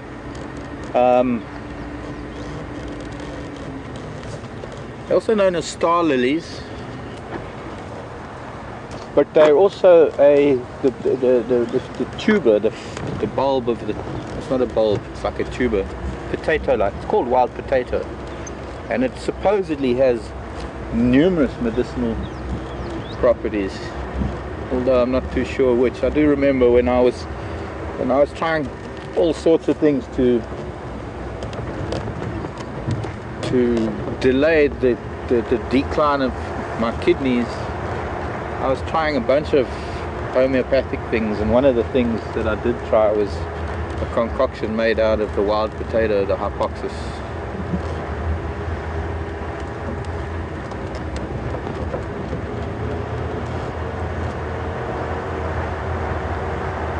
But just not a very common flower, not a common plant to find, especially if you don't see it unless it's flowering, because the leaves are thin and tall, laid like blades of grass really. Unless they're flowering, I don't get to see them much.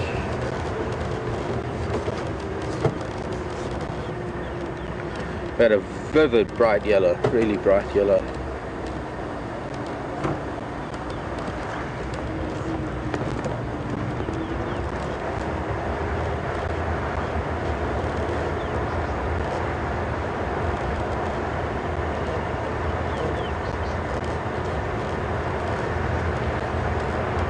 One thing I'm going to try in 2 days time when I come back from drive, or rather come back on drive in 2 days time, I'm going to bring a thermometer, and with the termites opening their vent holes and opening their chimneys, and do an experiment that will be quite interesting, is to measure the temperature outside the mound and then just drop the thermometer in a little bit with a piece of string.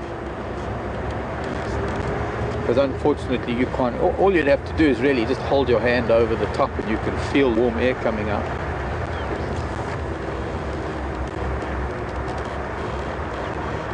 But termites have to have a constant around about 37, 38 degrees Celsius, almost like our bodies. It's vital that they maintain that temperature.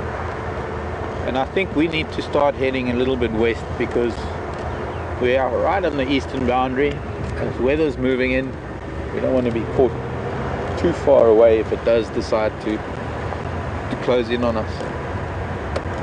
Just thinking which way we should go. I think we should go Battalier Road. We pretty much exhausted the roads in the northeastern corner from Central Road. Ephraim has been on Yala Road. Mel.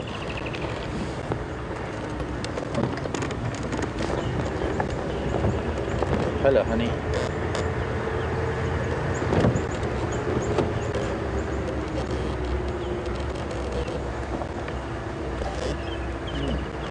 Mel, California. There's a crested bar, but I hope it stays there. It's in that little book. That is gone. See, birds, they're fine if you just drive past, they'll stay there. But as soon as you stop and you even begin to reverse or look at them, they fly away. Mel in California was asking if there are any archaeological sites in the area. Not in this immediate area. There is history of humans using this area. Occasionally one finds broken stone tools, the odd artifact, but that's just from nomadic people moving through the area, hunter-gatherers in the past. One of the major archaeological sites is a little bit north of here, a place called Mapungubwe, M-A-P-U-N-G-U-B-W-E, Mapungubwe. And that is, Mapungubwe is one of the, it's just a very significant site in Venda, the Venda people. It was a place where gold-plated, a very famous gold-plated rhino was found. I think it was a wooden rhino coated in gold, with gold plate over it, that dated back long. I mean, it's somehow connected to the big wall, this big stone structures in Zimbabwe, and a lot of that is connected to further south of us. We have other very significant archaeological sites. The place called Adam's Calendar. In fact, it's sort of the South African equivalent of Stonehenge, because of the stones that are so strategically placed with solstices and aligned with the stars of Orion and that sort of thing. So they are, but as far south as Adam's Calendar is, that's how far Mapungubwe is in the north. So in the immediate vicinity, not much. In Kruger, there are a bunch of archaeological sites in Kruger, and a friend of mine actually wrote a new guidebook, a guide to the archaeological sites. Sadly, he passed away just after the book was published. But someone who was in the safari business for well over 30 years, a chap by the name of Garth McFarlane.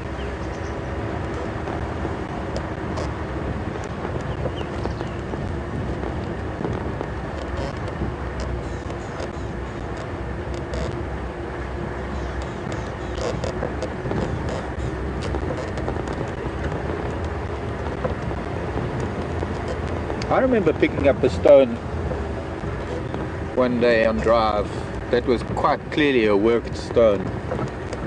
It had obviously been washed out, or it was on the road, so it might have been embedded in the road at one stage, and with the vehicles going it had sort of actually been brought to the surface and was lying loose.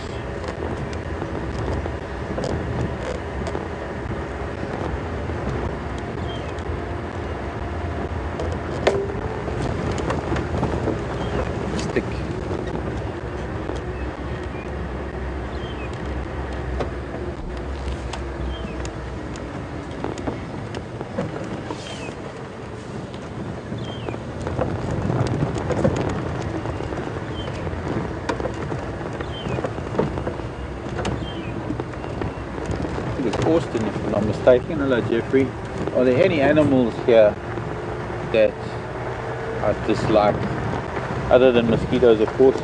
Are there any animals here that I dislike or feel malice towards? Is that what it was? No, Jeffrey. Other than things that bite, like mosquitoes and tsetse flies. Not that I dislike them. They've got every right to be around as we have, as everything else. But You bite me, you die. If a wasp stings me, that's fine. That's a different story, because it's not doing anything other than protecting itself. Never kill a wasp. I save wasps. I'm constantly getting wasps out of buildings because they fly in to make nests, or rescuing them out of ponds or swimming pools. Bees too. Bees are very special. But yeah, if a mosquito is biting me, I am going to squash it if I can, if I'm quick enough. And if there's another type of biting fly that's going to bite me, I will feed it to a spider. It's just self-defense. Especially if a tiny little mosquito has the potential to kill me. I think I have a pretty strong case for self-defense. But other than that, I can't think of, no, there's nothing, absolutely nothing that I dislike. Nature to me is an absolute wonder, every little living thing. There's some things that can be irritating. Tiny little ants that get into the honey, or the Argentinian roving ants that seem to have taken over most of Africa. They're a little bit of a pain in the feet because, well, just because of their habits, they bite. Crazy ants. And those tiny little flies that hang around the buffalo when you're sitting sometimes on a hot day, sitting near buffalo, those little flies get into the corner of your eyes and up your nose, and they can be a little irritating.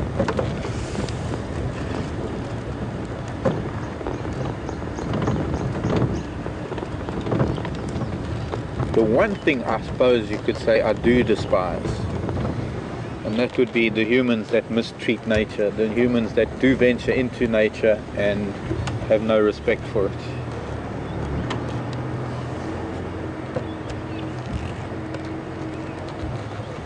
I guess that doesn't count, really.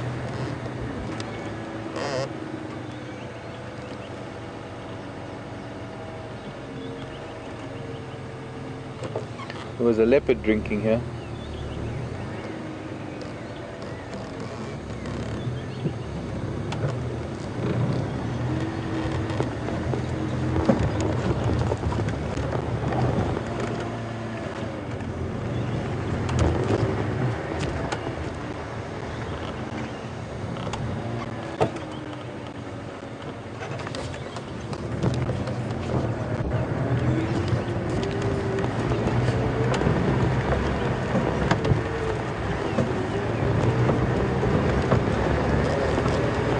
Hi Clancy, nice to hear from you.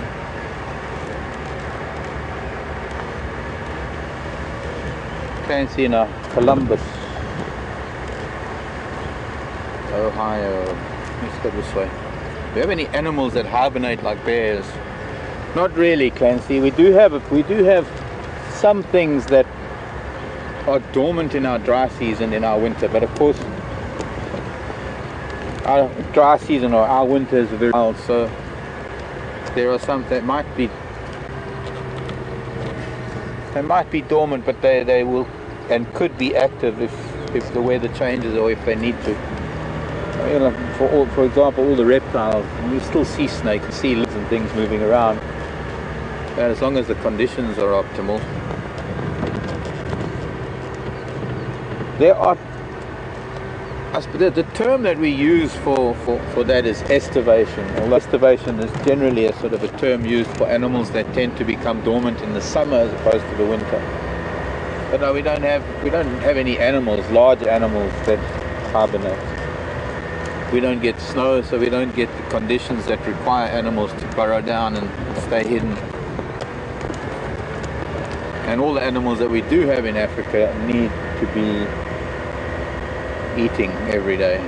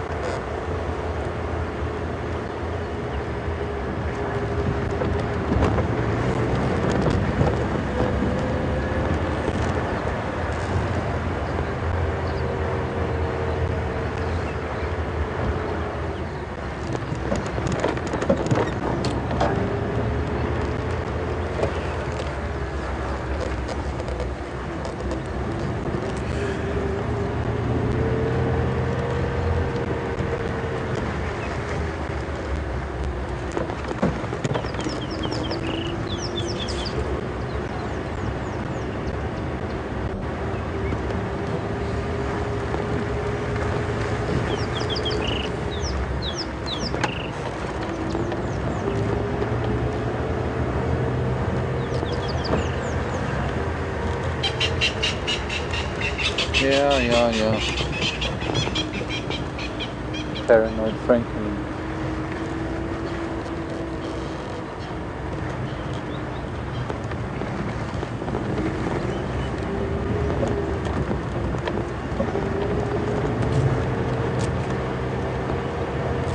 Really almost nothing moving around today.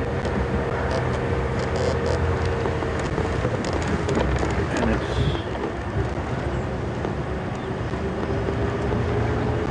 not looking too bad. The sky's lifted a little bit, it's not as dark as it was.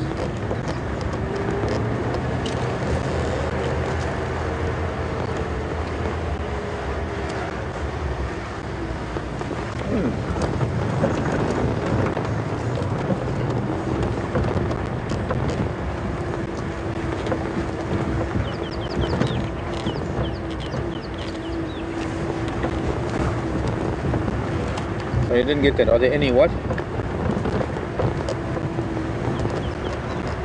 Oh, mineral deposits.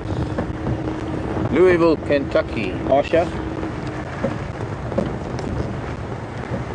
Referring to kimberlite.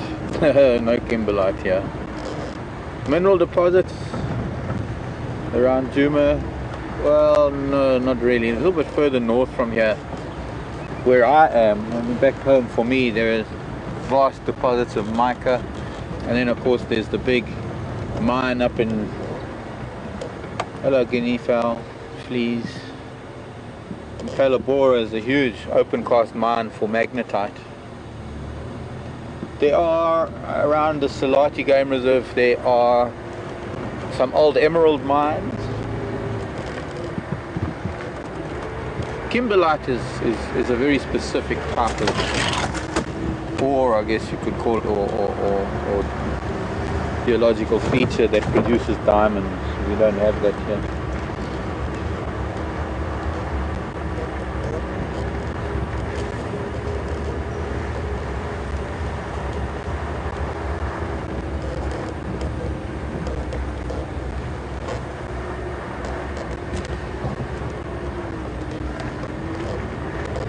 I guess kind of lucky there aren't any mineral deposits here, or mineral, deposits, I guess.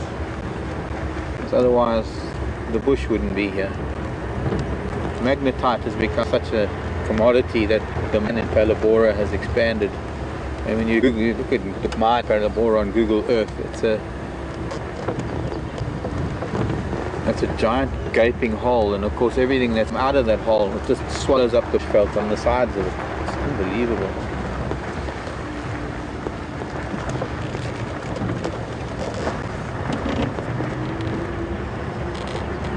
And then of course there's all the trucks that carry the ore that are just destroying the roads. Still, it's the economy of the country at work.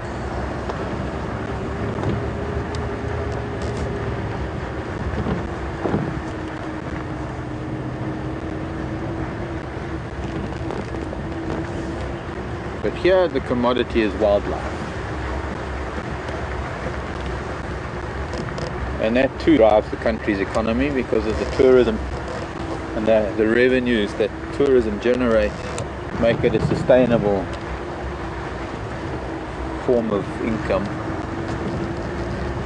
far better than any alternative use of wildlife, which of course the alternative is something not many of us agree with.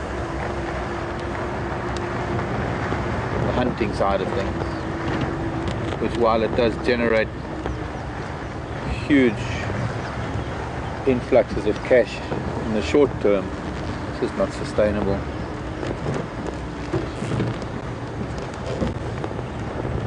That's just downright not right.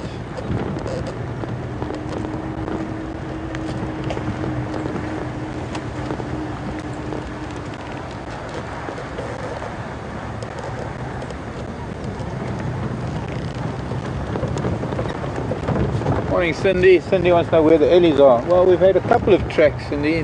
We had a couple of elephant 2 days ago. I think Scott might have seen elephant yesterday. I can't answer I can't answer you where they are, because if I knew where they are, I'd try and find them. But they just clearly are not on Djuma at the moment. Or they might be. We just haven't covered all of Djuma. There are still parts of Djuma that we have to get to. And we can cross over to Arathusa as well for a little while. Maybe with this weather, maybe those jackal will be on the airstrip. Oops. Wow, treehouse is starting to build up with this algae.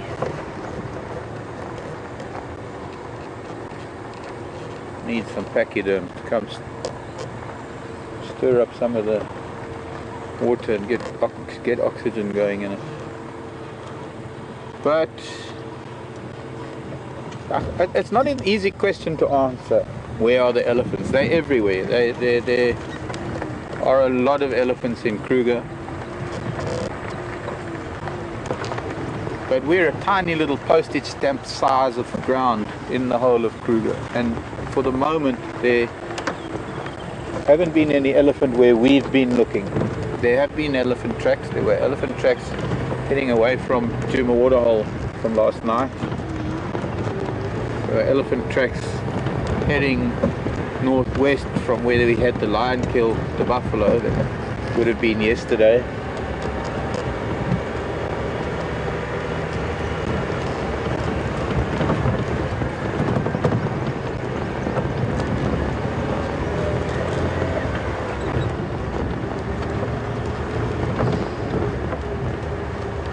And we could come around a bend and find an elephant at any moment.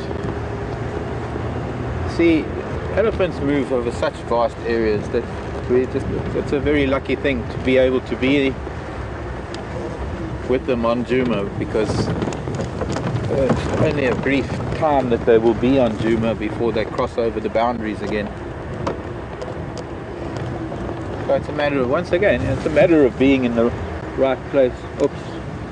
At the right time.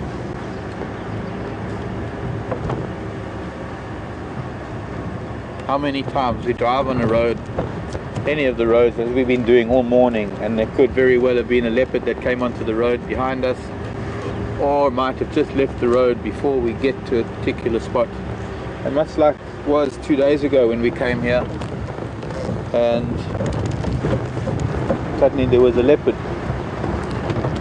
But that was because our timing was perfect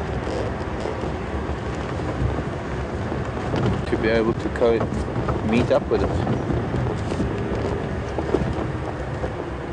Kind of the same thing with it, well, with everything.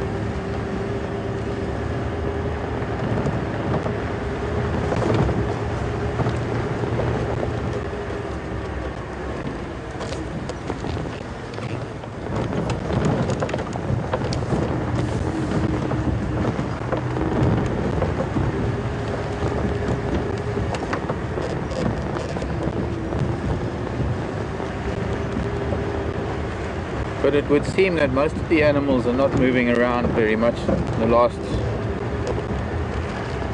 12 to 24 hours. There are very, very few tracks on the road itself, for whatever reason.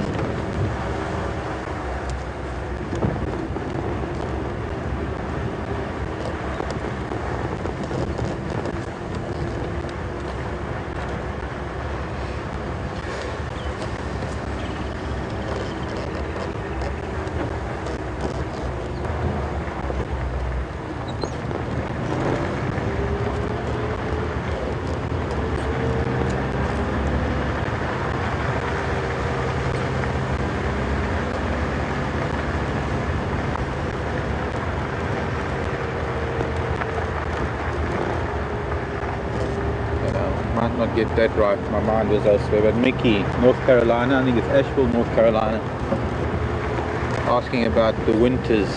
Do animals migrate? There's no migration here in this part of the world, Mickey. There is seasonal utilization of different areas. Migration is when you get masses of the same species moving together. Here they don't accumulate. We don't have the space for it. We don't have the open plains that allow the animals to accumulate in large groups. That's why we see only small family groups of wildebeest and zebra, and they're always associated with some little open patch of land somewhere, open patch of ground rather, some grassland areas.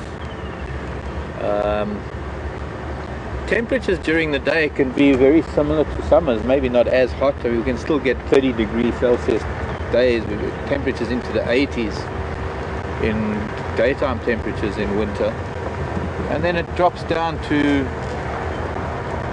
maybe the very lowest 5 degrees Celsius, which is probably low 40, mid 40s, I think, somewhere around there in Fahrenheit.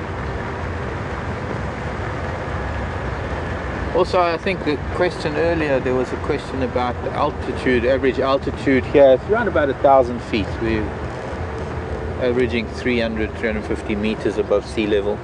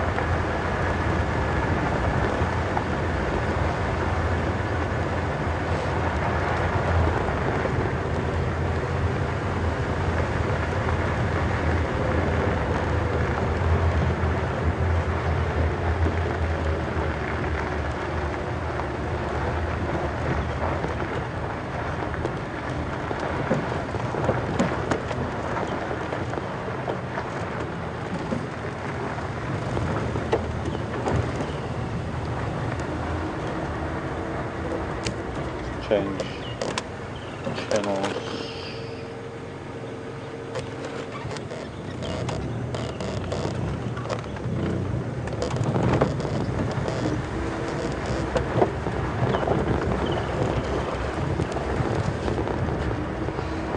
See what Arathusa's got. We're not going to go too far, and I'd like to maybe go and have a look up on the airstrip at Arathusa. This kind of weather, we might see those jackal.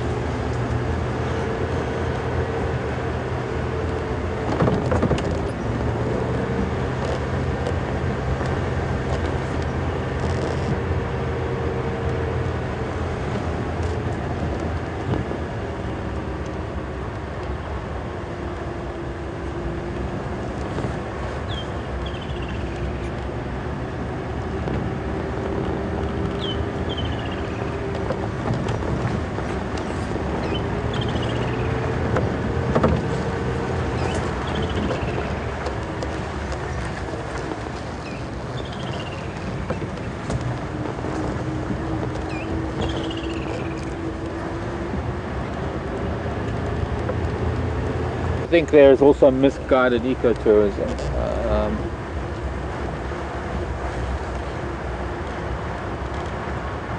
there are places that operate under the guise of ecotourism, but they are, I wouldn't say damaged, but they're not contributing anything. They're detracting from it. Places where that are supposedly animal rehabilitation centers or breeding centers, but all they really do is they rely on tourism for people to come in and photograph themselves with a lion cub or something. And I'm appalled at that kind of thing, because poor lion cubs that get manhandled by children and adults alike, day in and day out, hand-reared lion, and then, well, I won't go on what happens to them later on, but there are some places that are just too big, with far too many vehicles, such a small place, and sometimes maybe small reserves that are self-contained, that might have too many vehicles and too many lodges.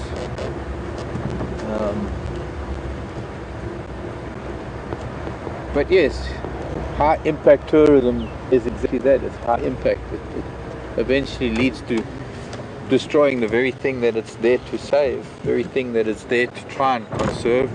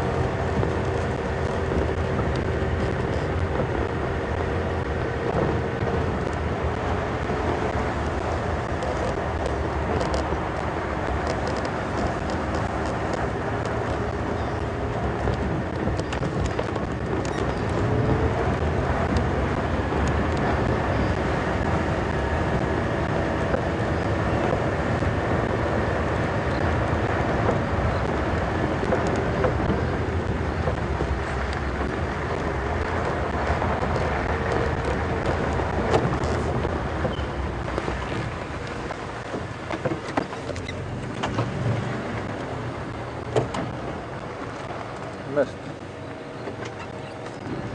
There's a piece of paper in the road I'm trying to get. I should have a stick that I can just poke and pick it up.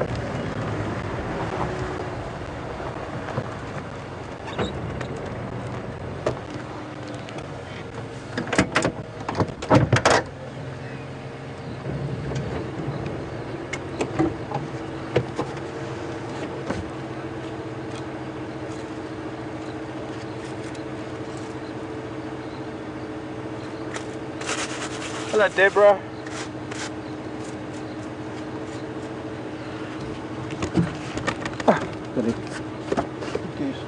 It seems the lion are ordering out these days.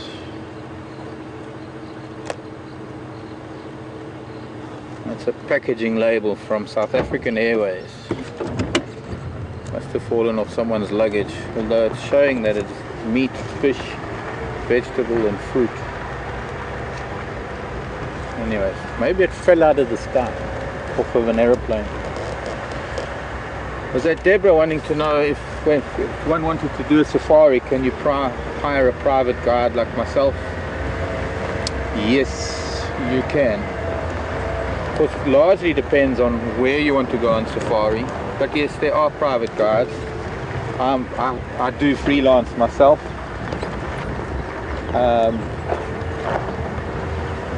And I'm always able to accompany anybody who wants to go on safari, especially up in East Africa, since I spent a lot of time there and I know the language and the people and places to go to. And I really actually have to start working a little bit more on building a website and getting my name out there, because I don't have enough work during the year to keep me busy. I need a lot more. I'm not too fond of guiding in these areas, because even if I was to bring a group here, it would still require us to go out with one of the lodge vehicles, with one of the lodge guides. And although people do that, particularly because some of the guides are not that great. They're just Land Rover jockeys. And sorry to say that, but our industry's become so big that there are guys that just come into the bush for a few months or a year or so just to have some fun and then go back to the city, and their hearts are not in it. They just want to be in something alternative for a while before they go and settle down with family in the city. But there are a bunch of private guides and freelance guides that run their own operations. Scotty is one of them as well. Scott has Scotty D Safaris. I have a bunch of friends who I freelance with because they have a company that sometimes there's overflow and they'll call me in to help out.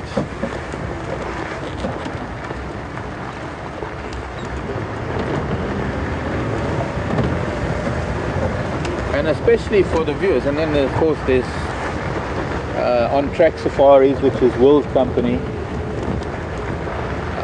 Can always maybe make a plan through Will if people, like as has happened in the past, people are coming through on safari with the foxes, and I can join you try and join you if I can. But personally I'd like to be taking my own safaris. I'd like to be able to book trips for people anywhere in Africa and take groups. Take a group of 8 to 10 people. You're always going to have enough discount wherever you go that the guide and the tour leader or the group leader will be able to, their accommodation will sort of be covered by the discount you get in group booking.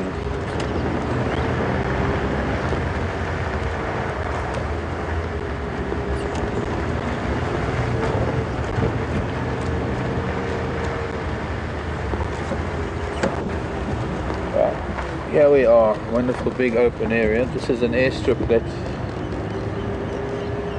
is quite active with things at times. Mostly it's where all the people fly into when they're going to the different lodges.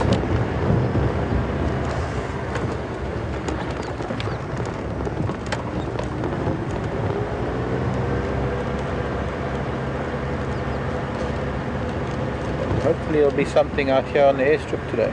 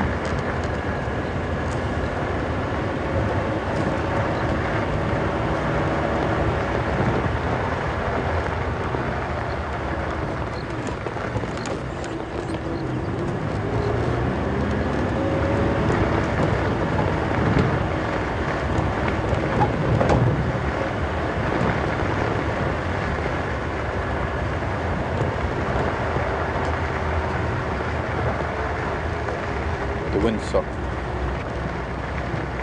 that isn't even moving in. Oh, swallows. It's like European.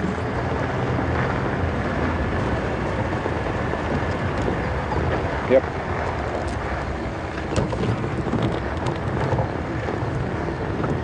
Flying with us and around us, probably because of the insects that might be disturbed.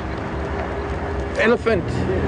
Elephant! We got to catch an elephant before the end of the drive. I'm so pleased. He looks like a massive bull. Gosh, he's huge. And he's out in the open, and it's, oh, this is beautiful. Patience pays off. Thank you everyone for your patience.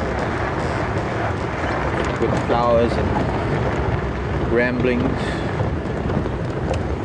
Hello birds, ground plovers, blacksmith lapwings. and lesser blackwing lapwing. Lesser blackwing. Oh, he's a fantastic bull. Wow.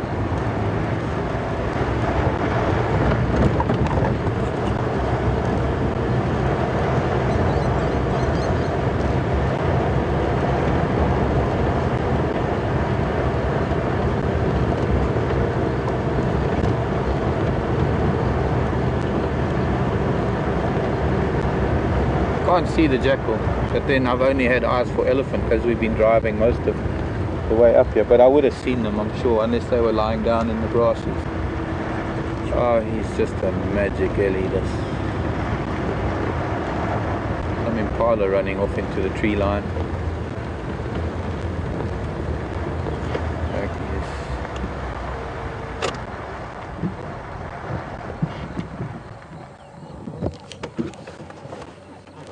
He started getting a little bit upset about our approach, so I just stopped because he lifted his head. We'll let him get used to us. He is in must, so, and he is going to come towards us, I think. He's a collared bull. He's one of the collared bulls. I'm trying to think who he could be. I'm not even sure if I know him. He might be. I'll need to look at my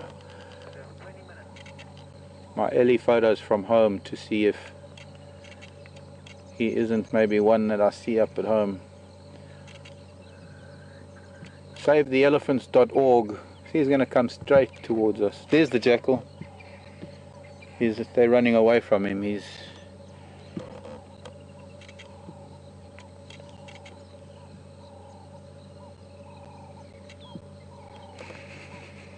can't smell him yet. The wind's blowing wrong. What's on his head? He's got a twig or something on his forehead. Apart from, maybe it's not collared. Maybe that's just mud on the top of the back of his head that I was thinking was a transmitter device.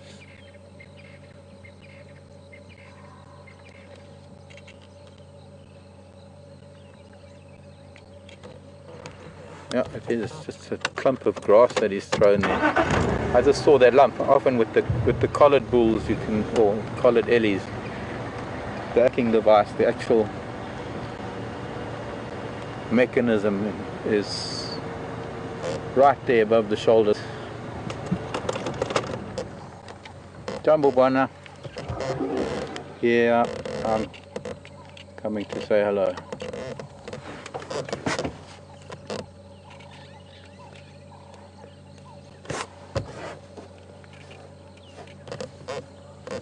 Hello, big boy.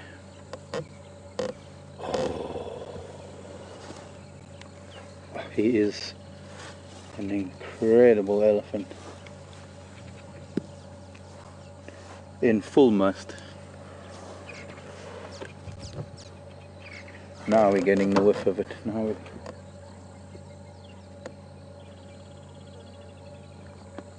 I'd like to be able to turn around, but it might disturb him. Wait till he moves off first.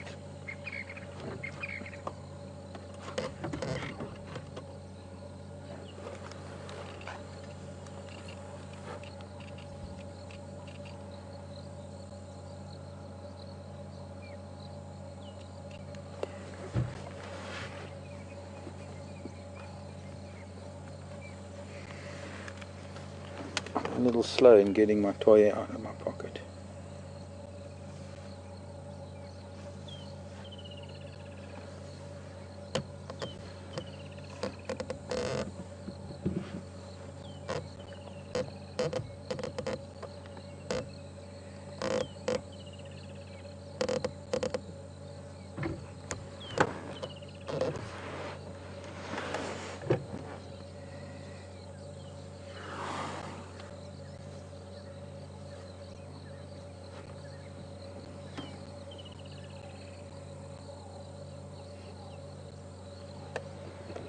You're photographing me. You're supposed to be photographing.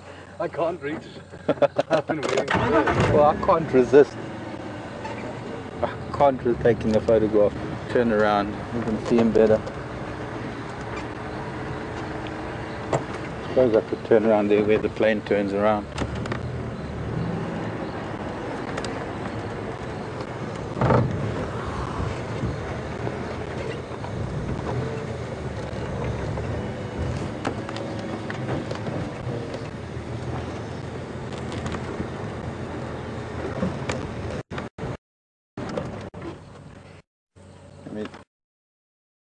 Arathusa know they might be interested in it.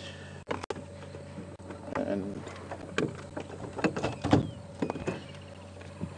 our station's one we didn't love on the airstrip. Oops.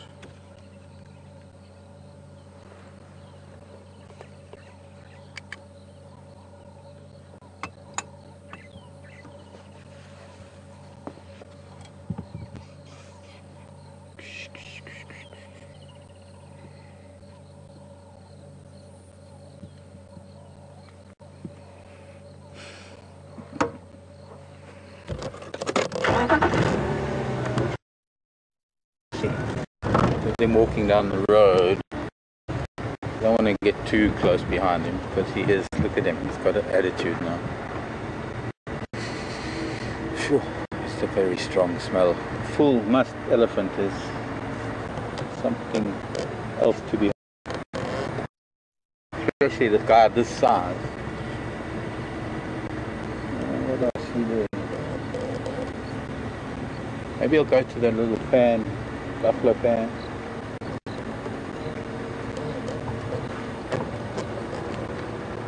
And I guess the jackal both ran off.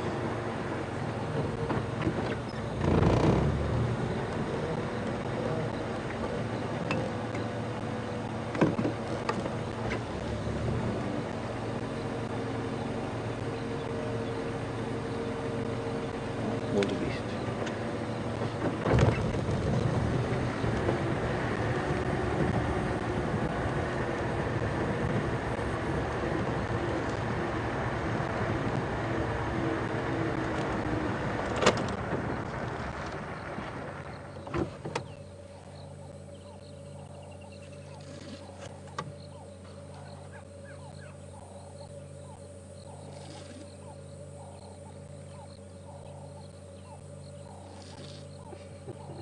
You can hear him pulling out the Yeah.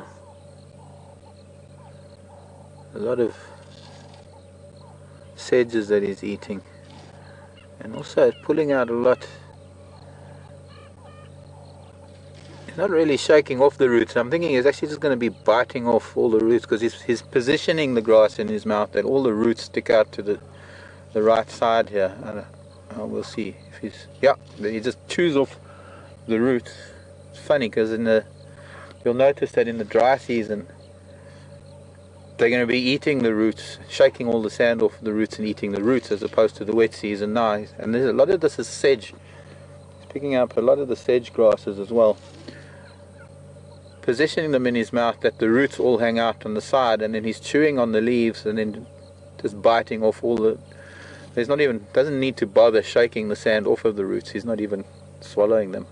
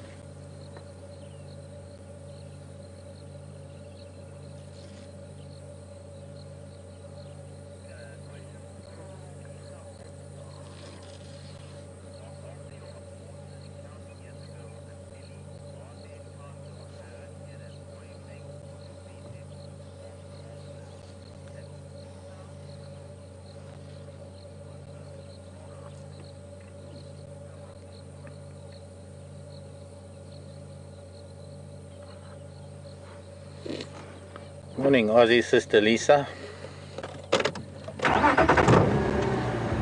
Lisa is asking if I'm ever, I don't know, what's it? Is it nervous?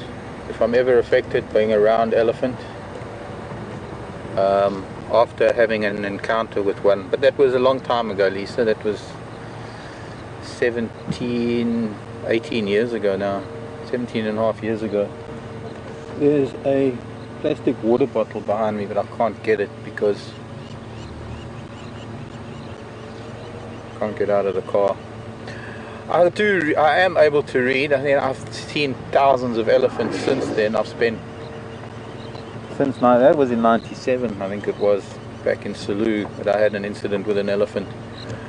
And well, if anything, it did bring home one vital point, and that is that one can't get complacent. And I'd never like to be able to come across that I am complacent in their company, because they are big, bulky, very strong things. There's a comb-billed duck flying around the pan.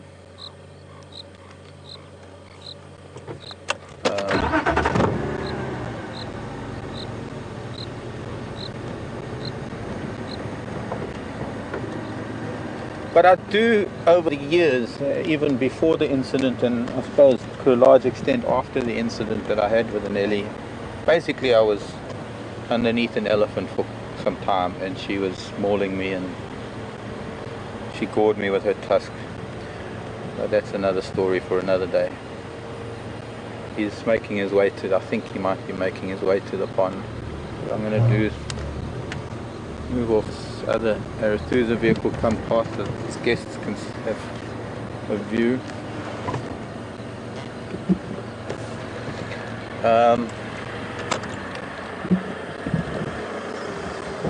Abschön.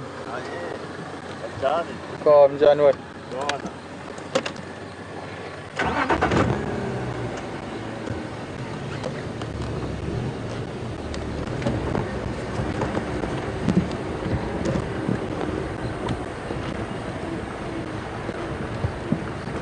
But as much as one is able to read their body language, they are still very much thinking, feeling, emotional beings.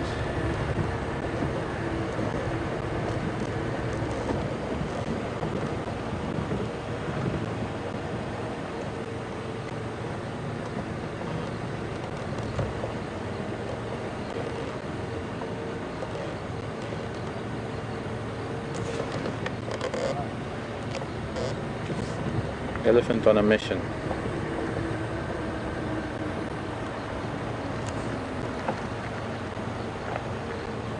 Yep, here we go. Turning down to... Are you going to go to the mud wallow, Boyki? Please, please go left. That way. Yeah, that way. No, that way.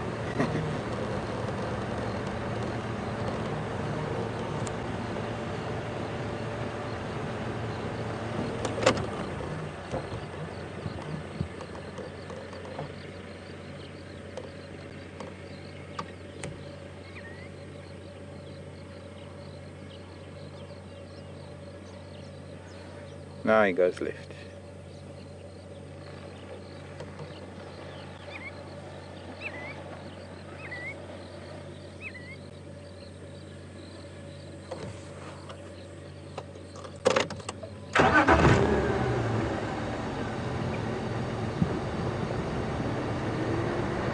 Okay, this might be interesting. He's now making his way to the pond.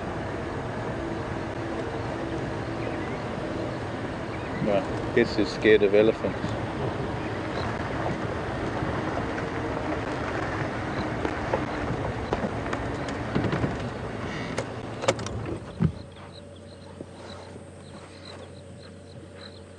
Why you go in front of him like that, I don't know. Yes. Some guides just don't know how to treat these animals.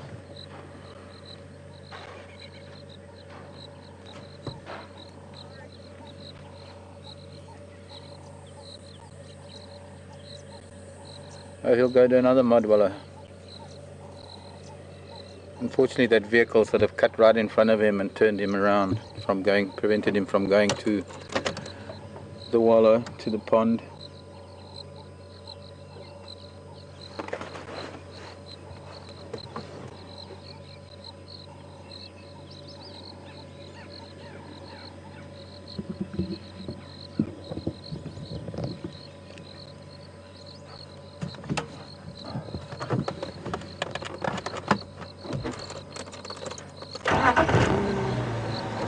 And that's why elephants sometimes get a little bit upset with vehicles.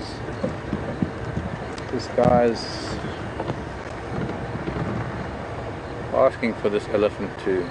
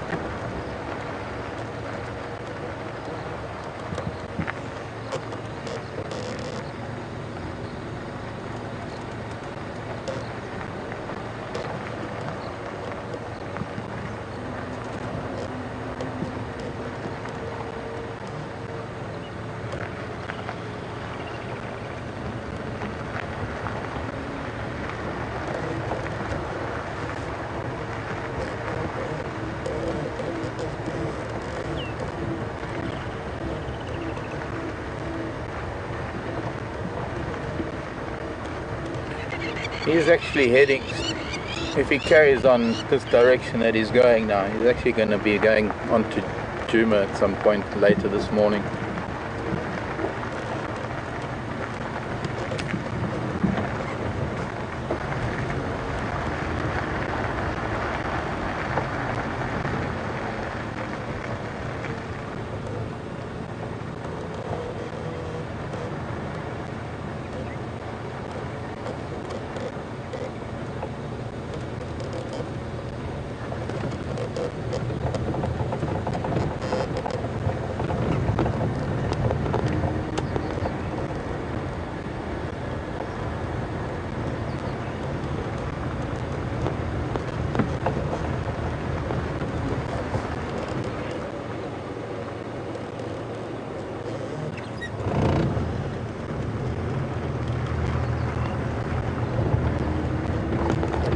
Being an airstrip, we can't cross it over there. He's going on a road that's actually been closed off.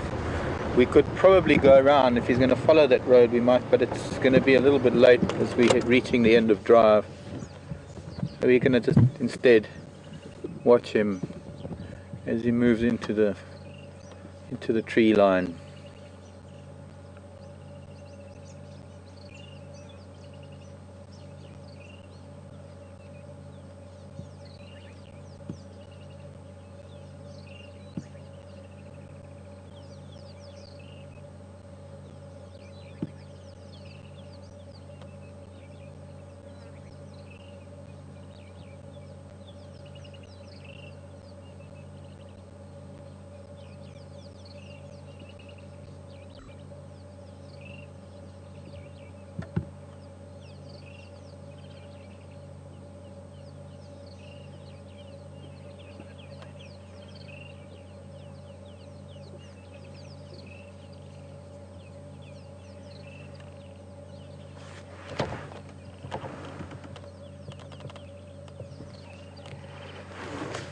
Am I in the way again? Goodbye, Ellie. We'll see you on Djuma this afternoon, maybe, if we're lucky. Straight beeline for Gary Dam. Be there in about an hour or two.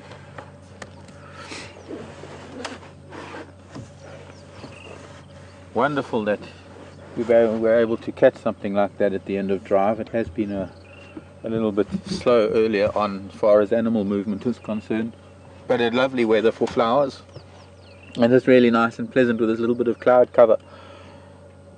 So he's heading up north. He's sort of heading up in a sort of northeasterly direction. There's a good chance that he's heading towards family groups. He might be in touch with them. You know, elephants vocalize over very long distances, and the fact that he is pretty much on a mission, he's been heading in one direction, could indicate that he's made contact and he's talking to a few. So thanks for joining us. My name is Mark, Brian on camera with the thumb, and Liam in final control.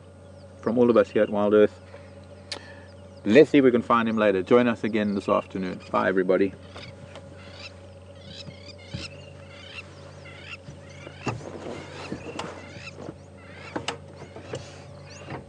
Bye.